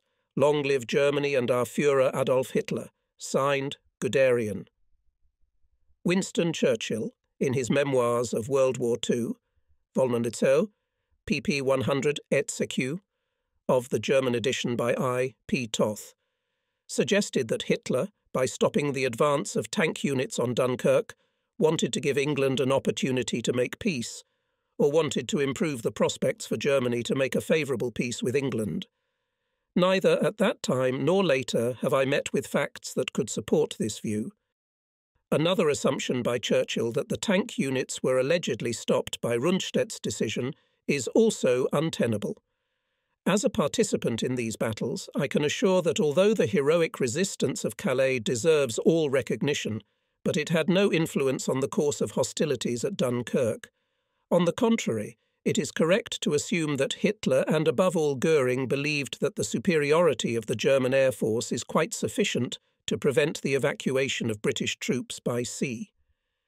Hitler was mistaken, and this delusion had dangerous consequences, for only the capture of the British Expeditionary Army could strengthen the British intention to make peace with Hitler or increase the chances of success of a possible landing operation in England.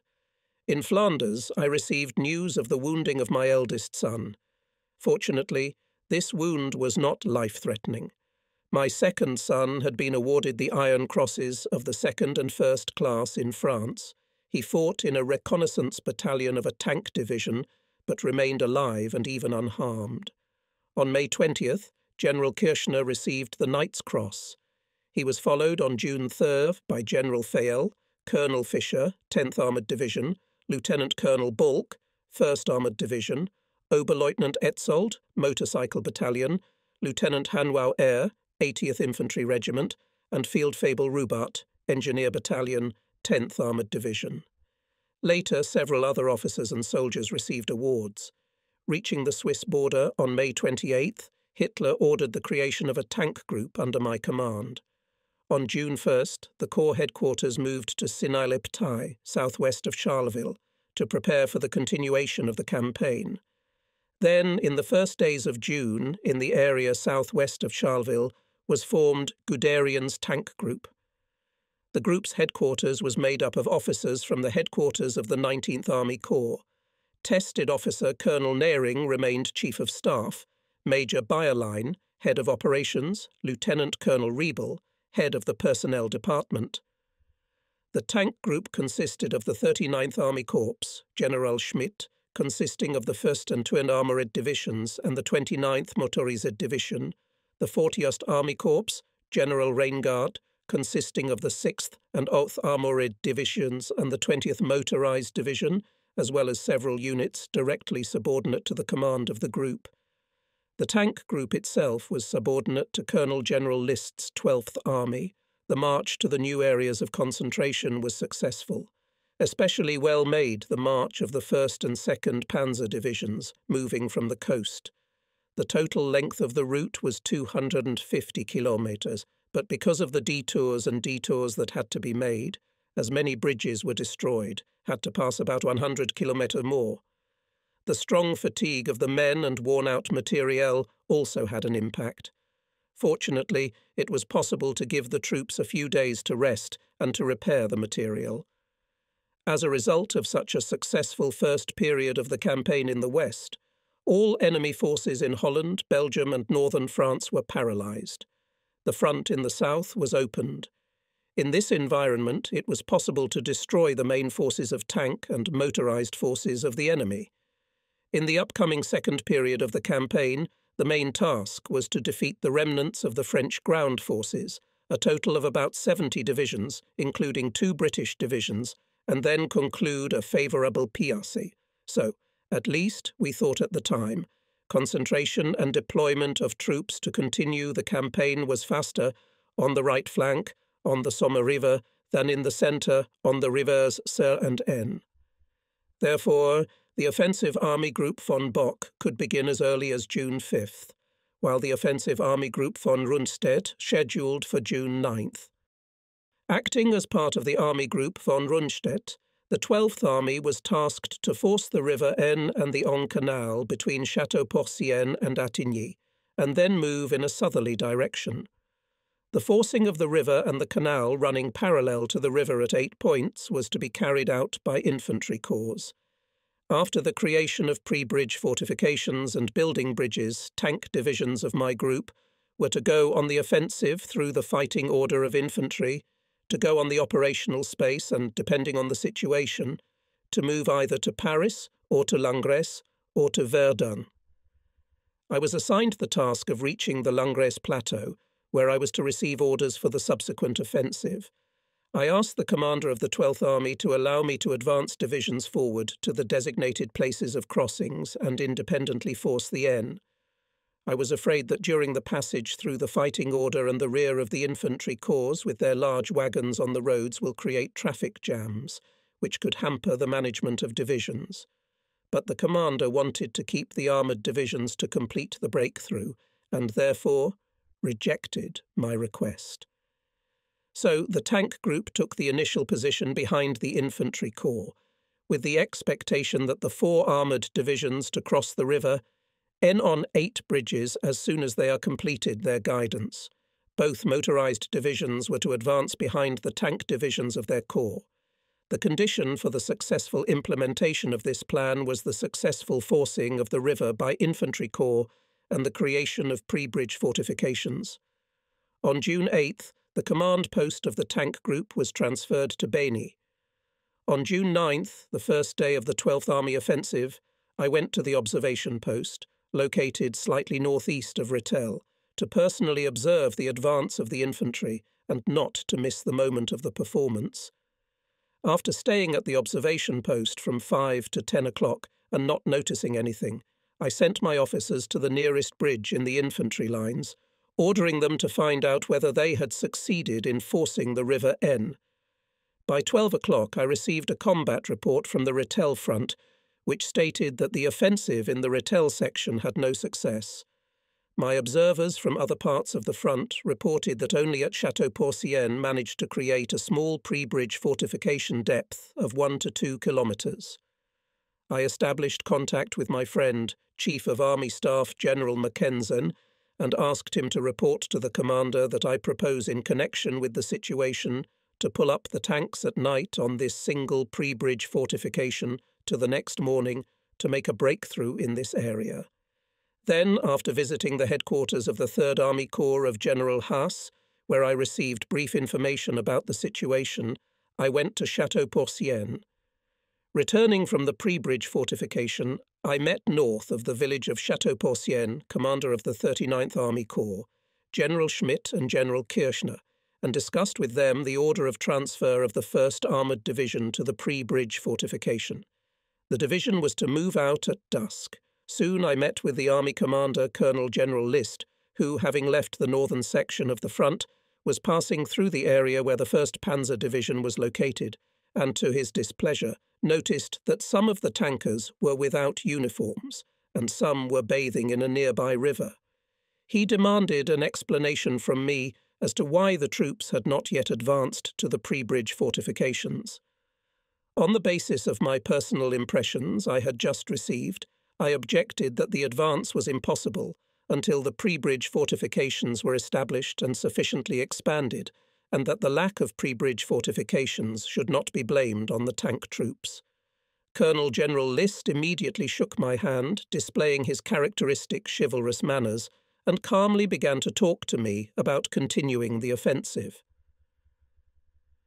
After a short stay at the command post of the group, I again went to Château-Porcienne to the pre-bridge fortification to follow the advance of my tanks and to coordinate matters of interaction with the commander of the infantry division.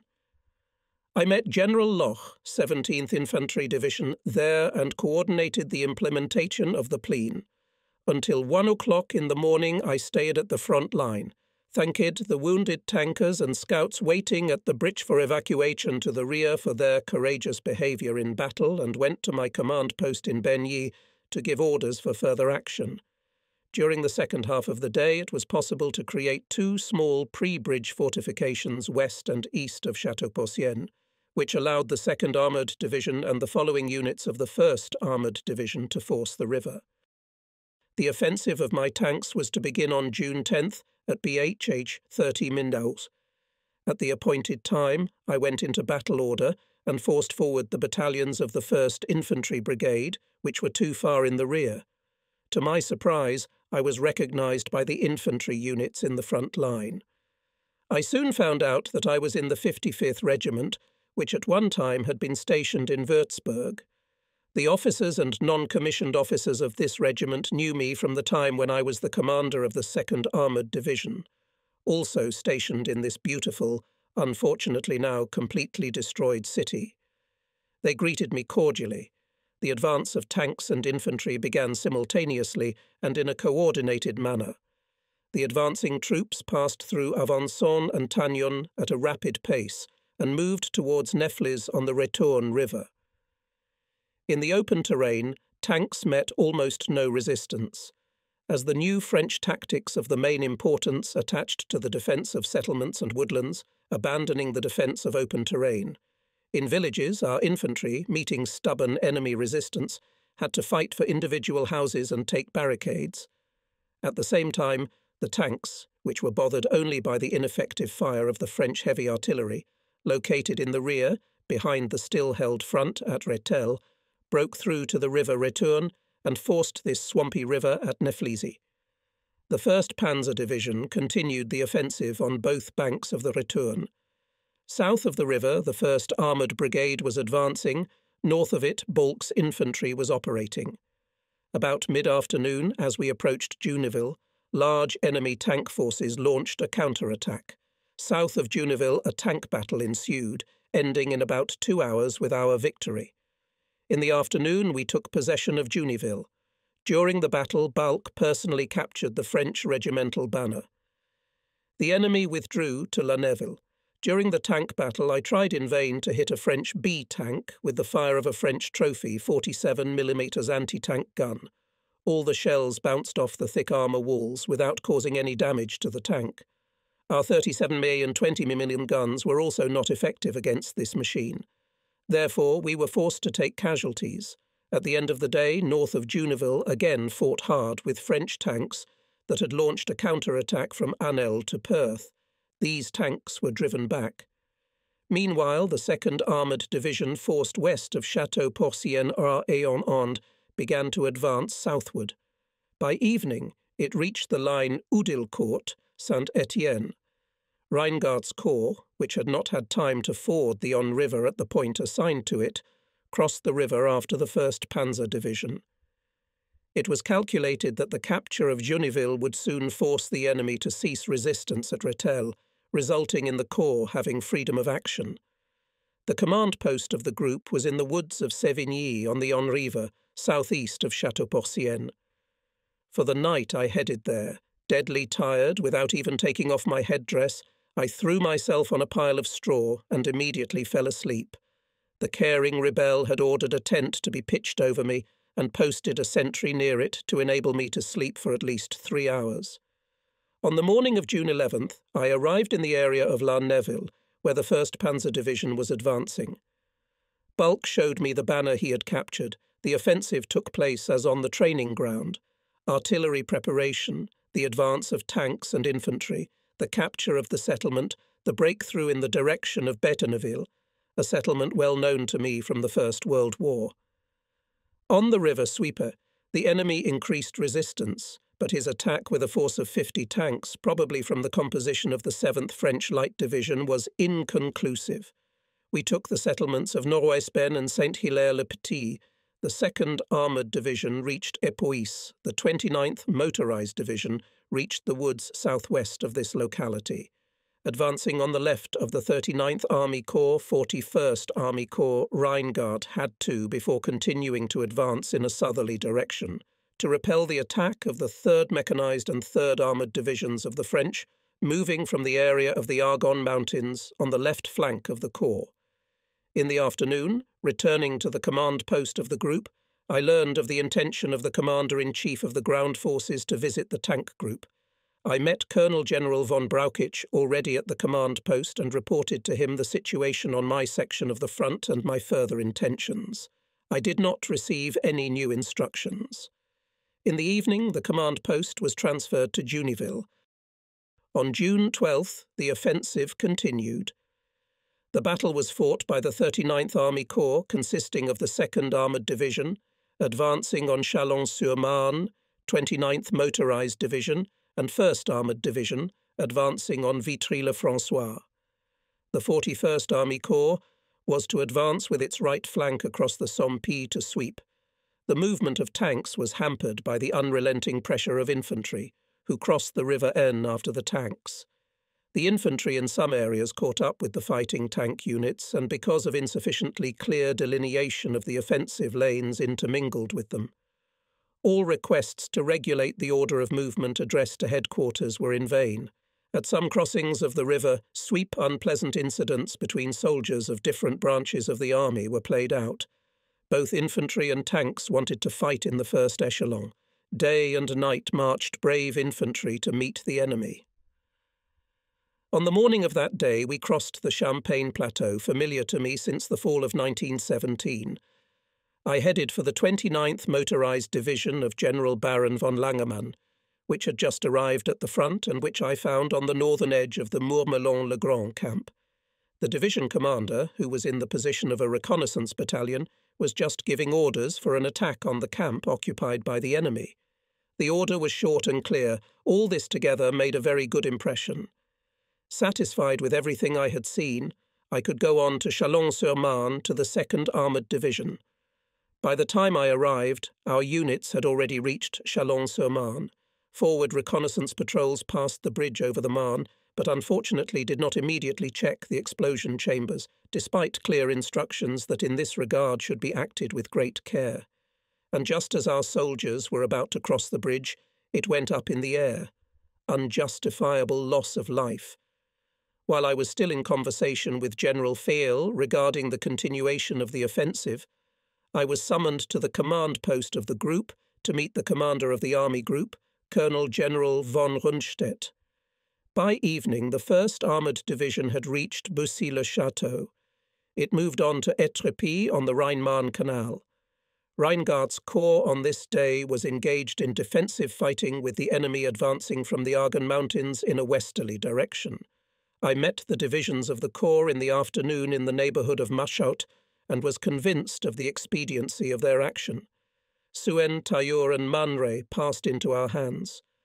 On my way back to the group command post, again encountering infantry units that had crossed the path of our advance. Again I asked in vain to the headquarters of the 12th Army to regulate the movement. Now the tank group began to receive several contradictory orders every day, demanding that we turn to the east or continue advancing south. First we were to capture Verdun, then to advance in a southerly direction, then turn to Saint-Mihiel, then again to advance in a southerly direction. All these changes experienced only Reingart's corps. As Schmidt's corps, I was always advancing to the south, and thus ensure the constant advance in one direction, at least half of the tank group. On June 13th, I visited Reingart's corps, 6th and 8th Panzer Divisions, which was still fighting the enemy advancing from the Verdun and Argonne Mountains areas. By evening I arrived at the 1st Armoured Division, which had reached the Rhine-Marne Canal at Étrépy. The commander of the 39th Army Corps ordered not to force the canal. I knew nothing about this order. It was also not to my taste. At Étrépy I asked Bolk, the indefatigable commander of the forward regiment of the 1st Armoured Division, whether he had already taken possession of the bridge over the canal.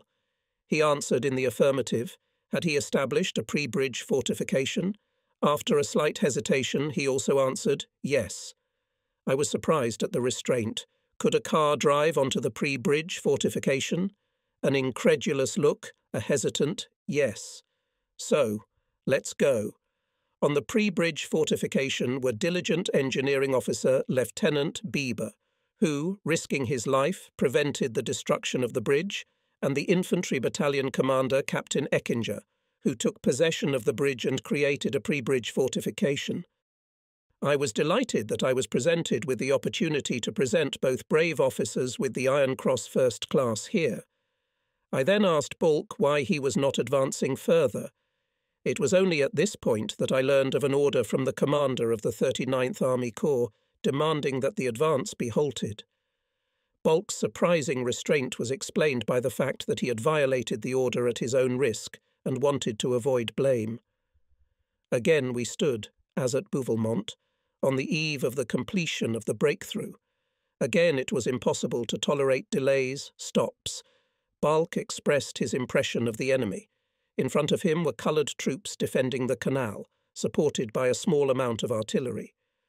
I gave the order to immediately attack on St. Dizier and promised myself to settle the matter with the division commander and the corps commander. So Bulk sprang into action.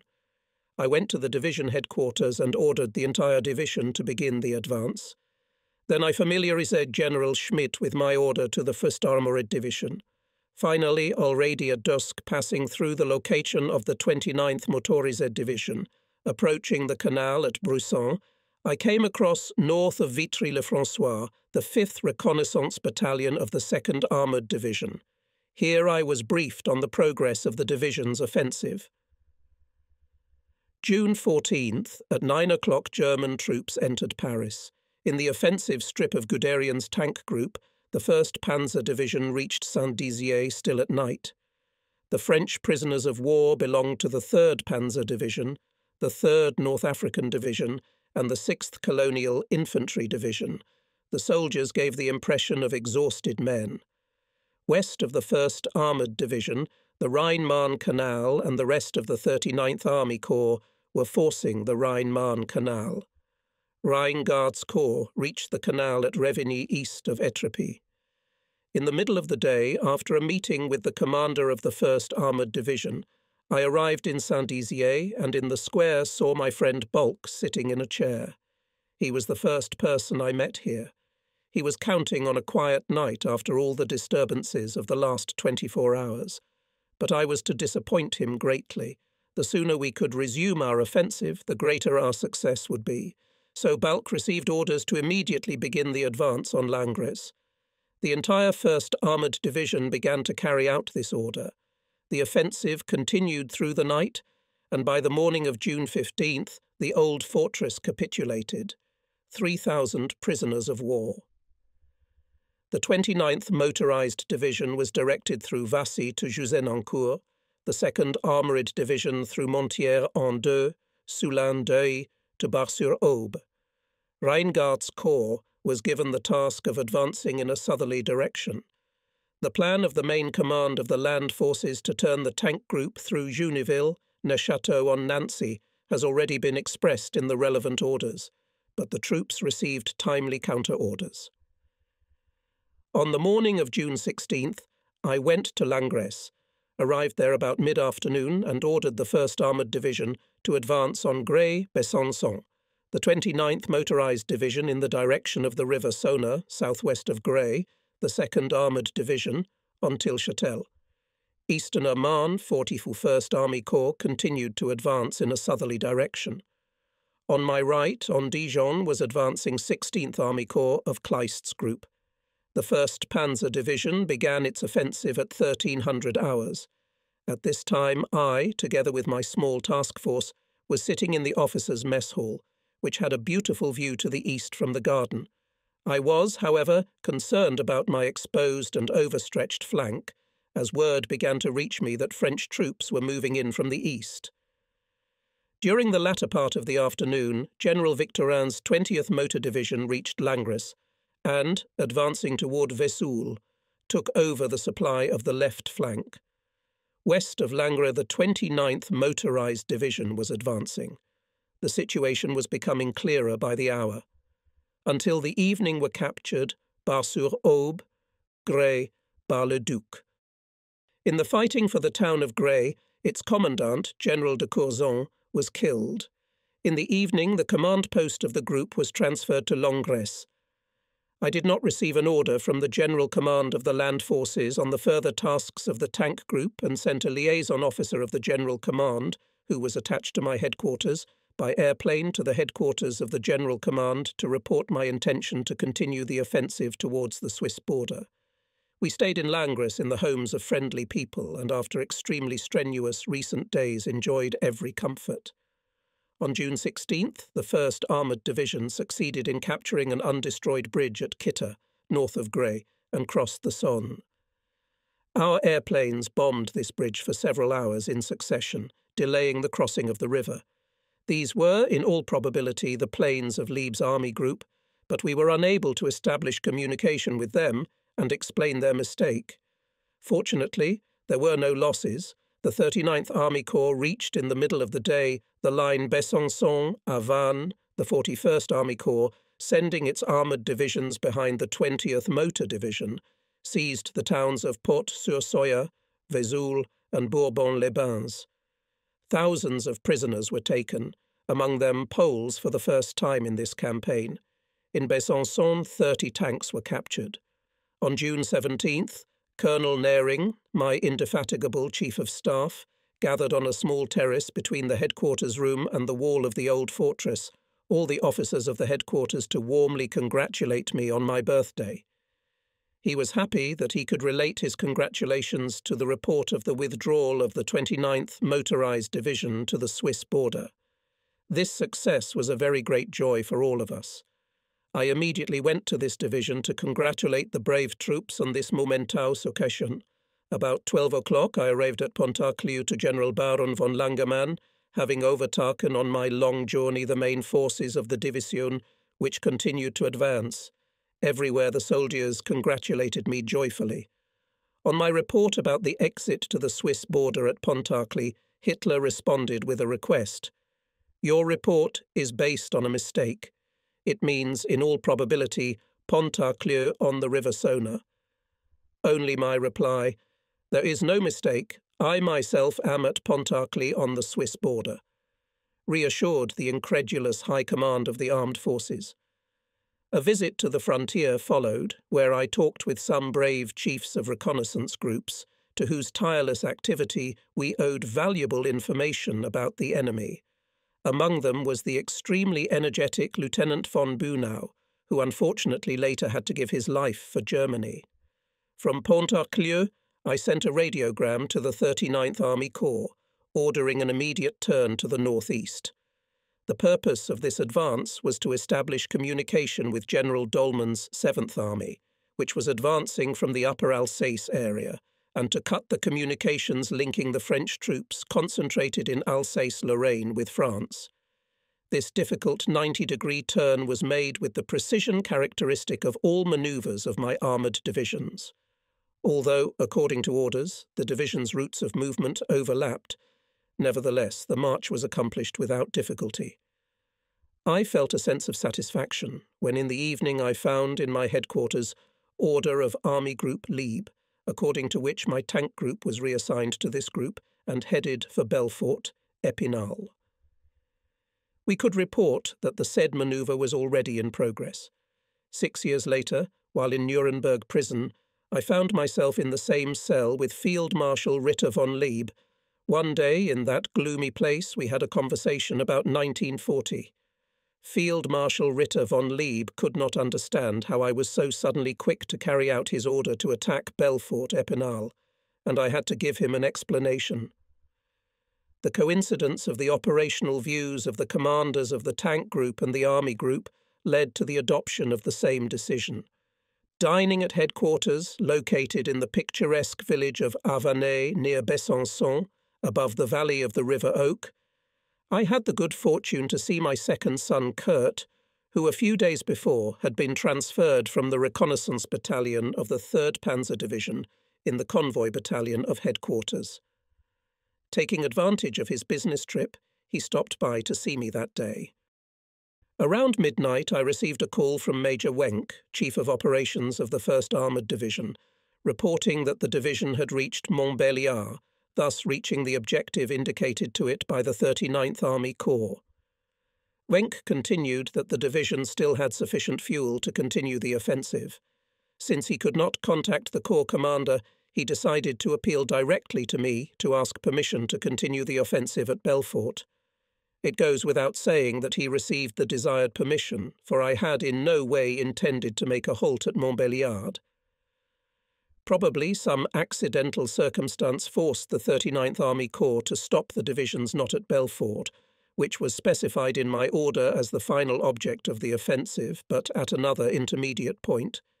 At the decisive moment, the Corps headquarters was changing its location, and so the division could not contact it. It was a story of a traffic ticket to the terminus. The moment of surprise was fully utilized.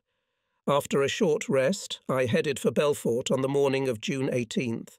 Between Montbéliard and Belfort, along the highway, stretched French motor convoys that had already capitulated to our troops.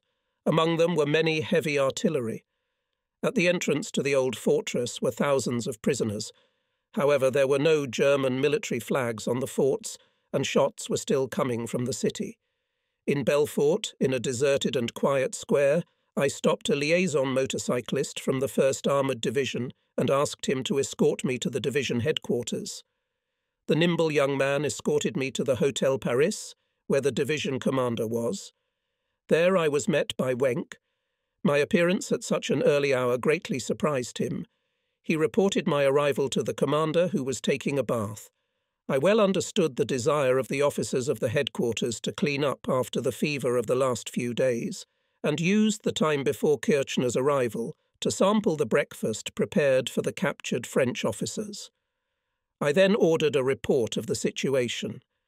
The division had taken possession of only a part of the town, and the forts were still in French hands. Negotiations were begun, but only the troops occupying the barracks agreed to surrender. The garrisons of the forts refused to surrender without a fight and were attacked by our troops. The division created a battle group to take possession of the forts and the fortress, and in the middle of the day began their assault. The first to fall was Fort Basse-Perche, then under me surrendered Fort Haute-Perche and the fortress. The method of taking possession of the fort and forts was quite simple: a short fire raid by the artillery of the 1st Armoured Division, then an advance to the fort by Eckinger's infantry battalion on armoured personnel carriers, accompanied by 88 mm anti-aircraft guns, which stopped against the fort's throat. The infantrymen approached the glacis without casualties, dismounted from the vehicles, crossed the ditches and climbered the rampart. The anti-aircraft gun was firing at the gorge at this time. We then demanded from the enemy the surrender of the fort. The swiftness of the assault forced the enemy to capitulate. As a sign of complete surrender, our military flag was hoisted over the fort, and the assault group proceeded to capture the next fortification. Our losses were quite insignificant. Other units of the 1st Armoured Division under Colonel Nettwig reached this day Giromagny, north of Belfort. They took 10,000 French soldiers and officers prisoner, captured 40 mortars, 7 airplanes, and a large amount of war materials. On the same day, the headquarters of the tank group was moved to Montbéliard. Meanwhile, the French government had resigned, and the old Marshal Pétain formed a new cabinet which proposed an armistice on June 16th. Henceforth, our main task was to establish communication with General Dolman and to close the ring around the enemy's forces in Alsace-Lorraine. While the 29th Motorized Division was advancing with fighting through the Jura Mountains toward Le Mont and toward Mount Pronterudher, the 2nd Armoured Division reached the Upper Moselle at Rupt and Remiremont. General Kempf's 6th Armoured Division took possession of Epinal. The fighting for Epinal was much like the 1st Armoured Division's fighting for Belfort. In each of these fortresses were captured 40,000 prisoners. The advance units of the 7th Army operating in Upper Alsace reached Nieder-Asbach, south of Senheim. On June 19th, the advance continued, with the 7th Army in contact at Le Chapelle, northeast of Belfort. Some resistance was offered only by the eastern forts of Belfort, but soon they also capitulated. Parts of the 1st Armoured Division stormed El César, Bellepin and Ballon de Servan, and at midnight took possession of Thillot. the 2nd Armoured Division captured the fort of Rueil-sur-Moselle. In the Vosges began the offensive with a broad front. The infantry divisions of the 1st Army Corps advancing from the north to Épinal had to be suspended, as their further advance would cause congestion on roads already clogged with tank units. The infantry, who also wanted to take part in this campaign, sharply expressed their dissatisfaction to the group command. I immediately sent by airplane my Chief of Operations, Major Bayerlein, to Colonel General Ritter von Leeb to explain to the latter the reasons that prompted me to stop the advance of the infantry divisions. Major arrived at the general just in time to prevent an explosion of anger of the commander. The headquarters of the tank group was moved to the old resort place in the Vosges, Plombières, known even to the ancient Romans. Here we had a good 3 days. The resistance of the French was completely broken. June 20th fell Cournemont, 21, Busan in the Vosges. The 2nd Armoured Division reached Saint-Amé and Le Tauly. The 29th Motorized Division reached Delle and Belfort. We took about 150,000 soldiers and officers as prisoners of war. When counting the prisoners of war between the generals of Army Group 6, a dispute arose, which was terminated by the straw decision of Colonel General Ritter von Leeb, who recognized my figure of prisoners of war, 15,000 correct, and in addition made a flattering comment to me that without the encompassing manoeuvre of the tank group through Belfort, Épinal, the total number of prisoners of war would have been much lower. The total number of prisoners of war of the tank group after the forcing of the River Aisne was 250,000. To this should be added a large amount of equipment. On June 22nd, the French government concluded an armistice. The terms of the armistice were not at first communicated to us. On June 23rd, after passing through the gorge and over the Kaisersberg mountain in the Vosges, I sought out General Dolman at his headquarters, at Colmar, Alsace.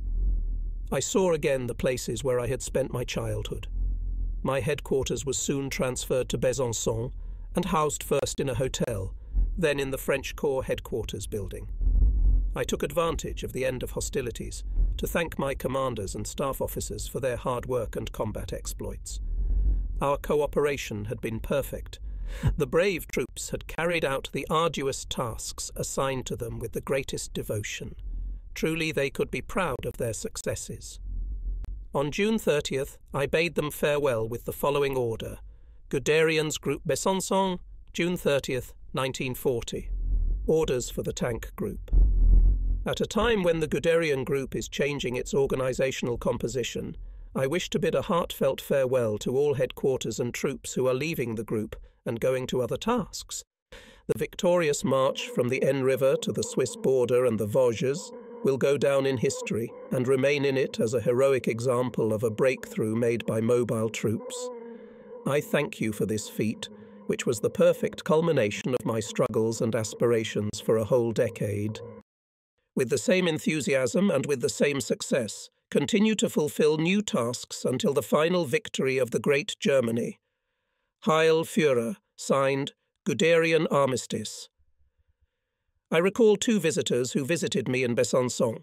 On the evening of June 27th, General Ritter von Epp, commander of the 19th Infantry Regiment, who was passing through Besançon looking for his regiment, arrived. I knew this general from a joint hunting trip in Spechtewald. We had a long and extensive conversation about the armistice with France and the continuance of the war against England. This conversation gave me particular pleasure, as the isolated position in which I was placed prevented me from forming an opinion. The second visitor, with whom I discussed the same subject on July 5th, was the Reich Minister of Armament and Military Industry, Dr. Todt, who had come to see me in order to use the recent experience of combat operations in the interests of the further development of tank construction. I did not like the armistice just concluded to the jubilation of the German people and to Hitler's satisfaction. After the complete victory of German arms won over France, we could have concluded another peace treaty. We could have demanded the complete disarmament of France, the complete occupation of the country, the abandonment of the war fleet and the colonies. But it was also possible to go the other way, the way of understanding, to propose to the French to preserve the integrity of their country, their colonies, and their national independence for the sake of a quick peace also with England. Between these two extremes there could have been various options. Whatever decision was taken, but if taken, it was to create favourable prerequisites for the German Reich to quickly end the war, not only against France, but against Britain. To end the war with Britain, it was necessary first of all to seek diplomatic negotiations more confidently. Hitler's proposal from the rostrum of the Reichstag could not be considered a diplomatic step. It is now clear to me that it is unlikely that England would have entered into negotiations with Hitler at that time. Nevertheless, an attempt should have been made to start negotiations, if only to avoid reproaching ourselves later for refusing to use peaceful means to resolve the conflict. But if diplomatic steps did not produce the desired results, military means should have been used immediately and with all their force. Of course, Hitler and his staff thought about continuing the war against Great Britain.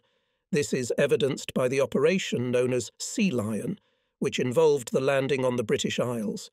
Given our lack of preparation for warfare at sea and in the air, which prevented us from landing on the British Isles, it was necessary, in addition, to find other solutions that would allow us to deal a sensitive blow to the maritime power and force it to negotiate. At that time, the most effective way to quickly establish peace I saw in the most immediate continuation of our offensive towards the mouth of the Rhone, so that after mastering the French ports in the Mediterranean Sea in cooperation with the Italians to land airborne landing in Africa and on the island of Malta. If the French join us, so much the better. If not, we and the Italians must alone continue the war and without delay. It is known how weak the British were then in Egypt. Large Italian forces were still in Abyssinia. The air defence of Malta was weak. It seemed to me that everything spoke in favour of continuing our operations in this direction. All in favour, nothing against. It was necessary to quickly transfer 4 to 6 armoured divisions in Africa and create there an overwhelming superiority in force before the British had time to move reinforcements. The results of a German-Italian landing in North Africa in 1940 would have been much more favourable for us than in 1941, after the first defeat of the Italians. It is quite possible that the distrust Hitler felt toward the Italians kept him from moving the war to Africa. But it is even more likely that Hitler, being a prisoner of purely continental views, did not realize the decisive importance of the Mediterranean area for the British. In any case, I heard nothing more about my proposals, and only in 1950 learned that General Ritter von Epp still found it possible to communicate them to Hitler. According to the report of Captain First Rank Wenig, who accompanied Epp, Hitler refused to speak on the substance of these proposals. Staying in Besançon gave me an opportunity to familiarize myself with the Jura Mountains, and on July 1st from Montrond to see the Lake Geneva, which I knew well. I then visited Lyons to see my eldest son there, who had been wounded a second time during the Western Campaign and had received an extraordinary rank for bravery. Correct relations were established with the prefect and with the burgomaster of Besançon. Both were characterized by extreme politeness. In early July, the tank group was disbanded. Some divisions were sent to Germany, others in the Paris area. The headquarters of the tank group also arrived in the Paris area. We were supposed to prepare for a big parade in honor of the Führer, but fortunately it did not take place. While in Paris, I visited Versailles and Fontainebleau, a magnificent old castle with beautiful historical monuments. With special interest, I inspected the Napoleon Museum at Malmaison. The old, dignified director did me the courtesy of accompanying me on a tour of the museum. The explanations given by this great expert in the history of the Great Corsican were very instructive and interesting to me.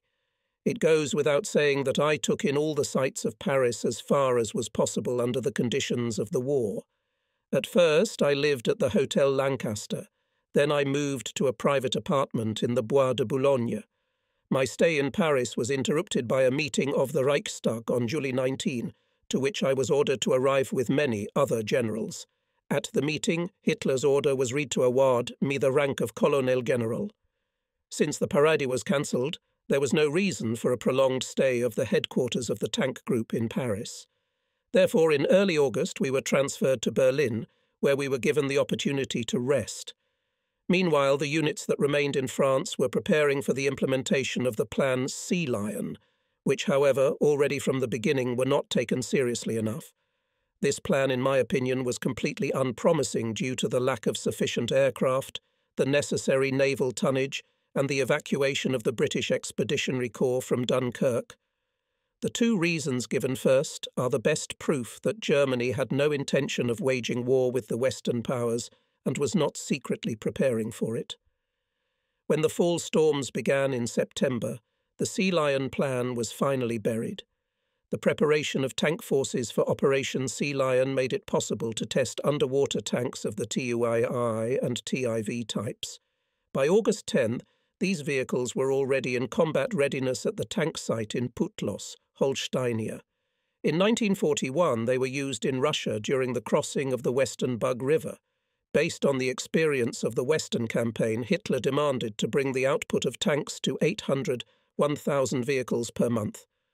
Calculations of the Armament Department of the Land Forces showed that for this purpose it would be necessary to spend 2 billion marks and use up to 100,000 unskilled workers and specialists. Due to such enormous costs, Hitler unfortunately had to abandon his intention. Hitler further demanded that the T-3 tank be armed with the 50mm L60 gun instead of the previous 37mm gun. However, the tank was fitted with the 50mm gun L42 with a shorter barrel. In all likelihood, Hitler did not immediately recognize why the Armament Department had decided to change the type of gun. When he noticed in February 1941 that his instructions had not been carried out, although the technical possibilities allowed it, he was very angry and could never forgive this arbitrariness to the heads of the department. Some years later he recalled it. After the campaign, Hitler had at his disposal a much larger number of tank and motorized divisions. The number of tank divisions in a short time doubled, but the number of tank units included in the division was also halved. Thanks to these measures, the German ground forces nominally had twice as many tank divisions, but their striking power, which should have been taken care of in the first place, did not increase. At the same time, the doubling of the number of motorized divisions caused such a severe strain on our automobile industry that Hitler's demands could be met only at the cost of using all available stocks of motor vehicles, including war trophies. The trophy materiel was slightly inferior to German materiel. In particular, it did not meet the increased demands placed on motor vehicles in the Eastern and African theatres of war. I was assigned to oversee the formation and combat training of several tank and motorized divisions. I had more than enough work to do. In my rare leisure hours, I puzzled over the problem of the further continuation of the war, which, one way or another, but must end some day. My thoughts went southward. I maintained the view I had expressed at Besançon that the end of the war against Great Britain was the most important and even the only important issue. I had no contact with the General Command of the Land Forces and with the General Staff, so I did not participate in the discussion of the reorganization of armoured forces and the problem of the further conduct of the war.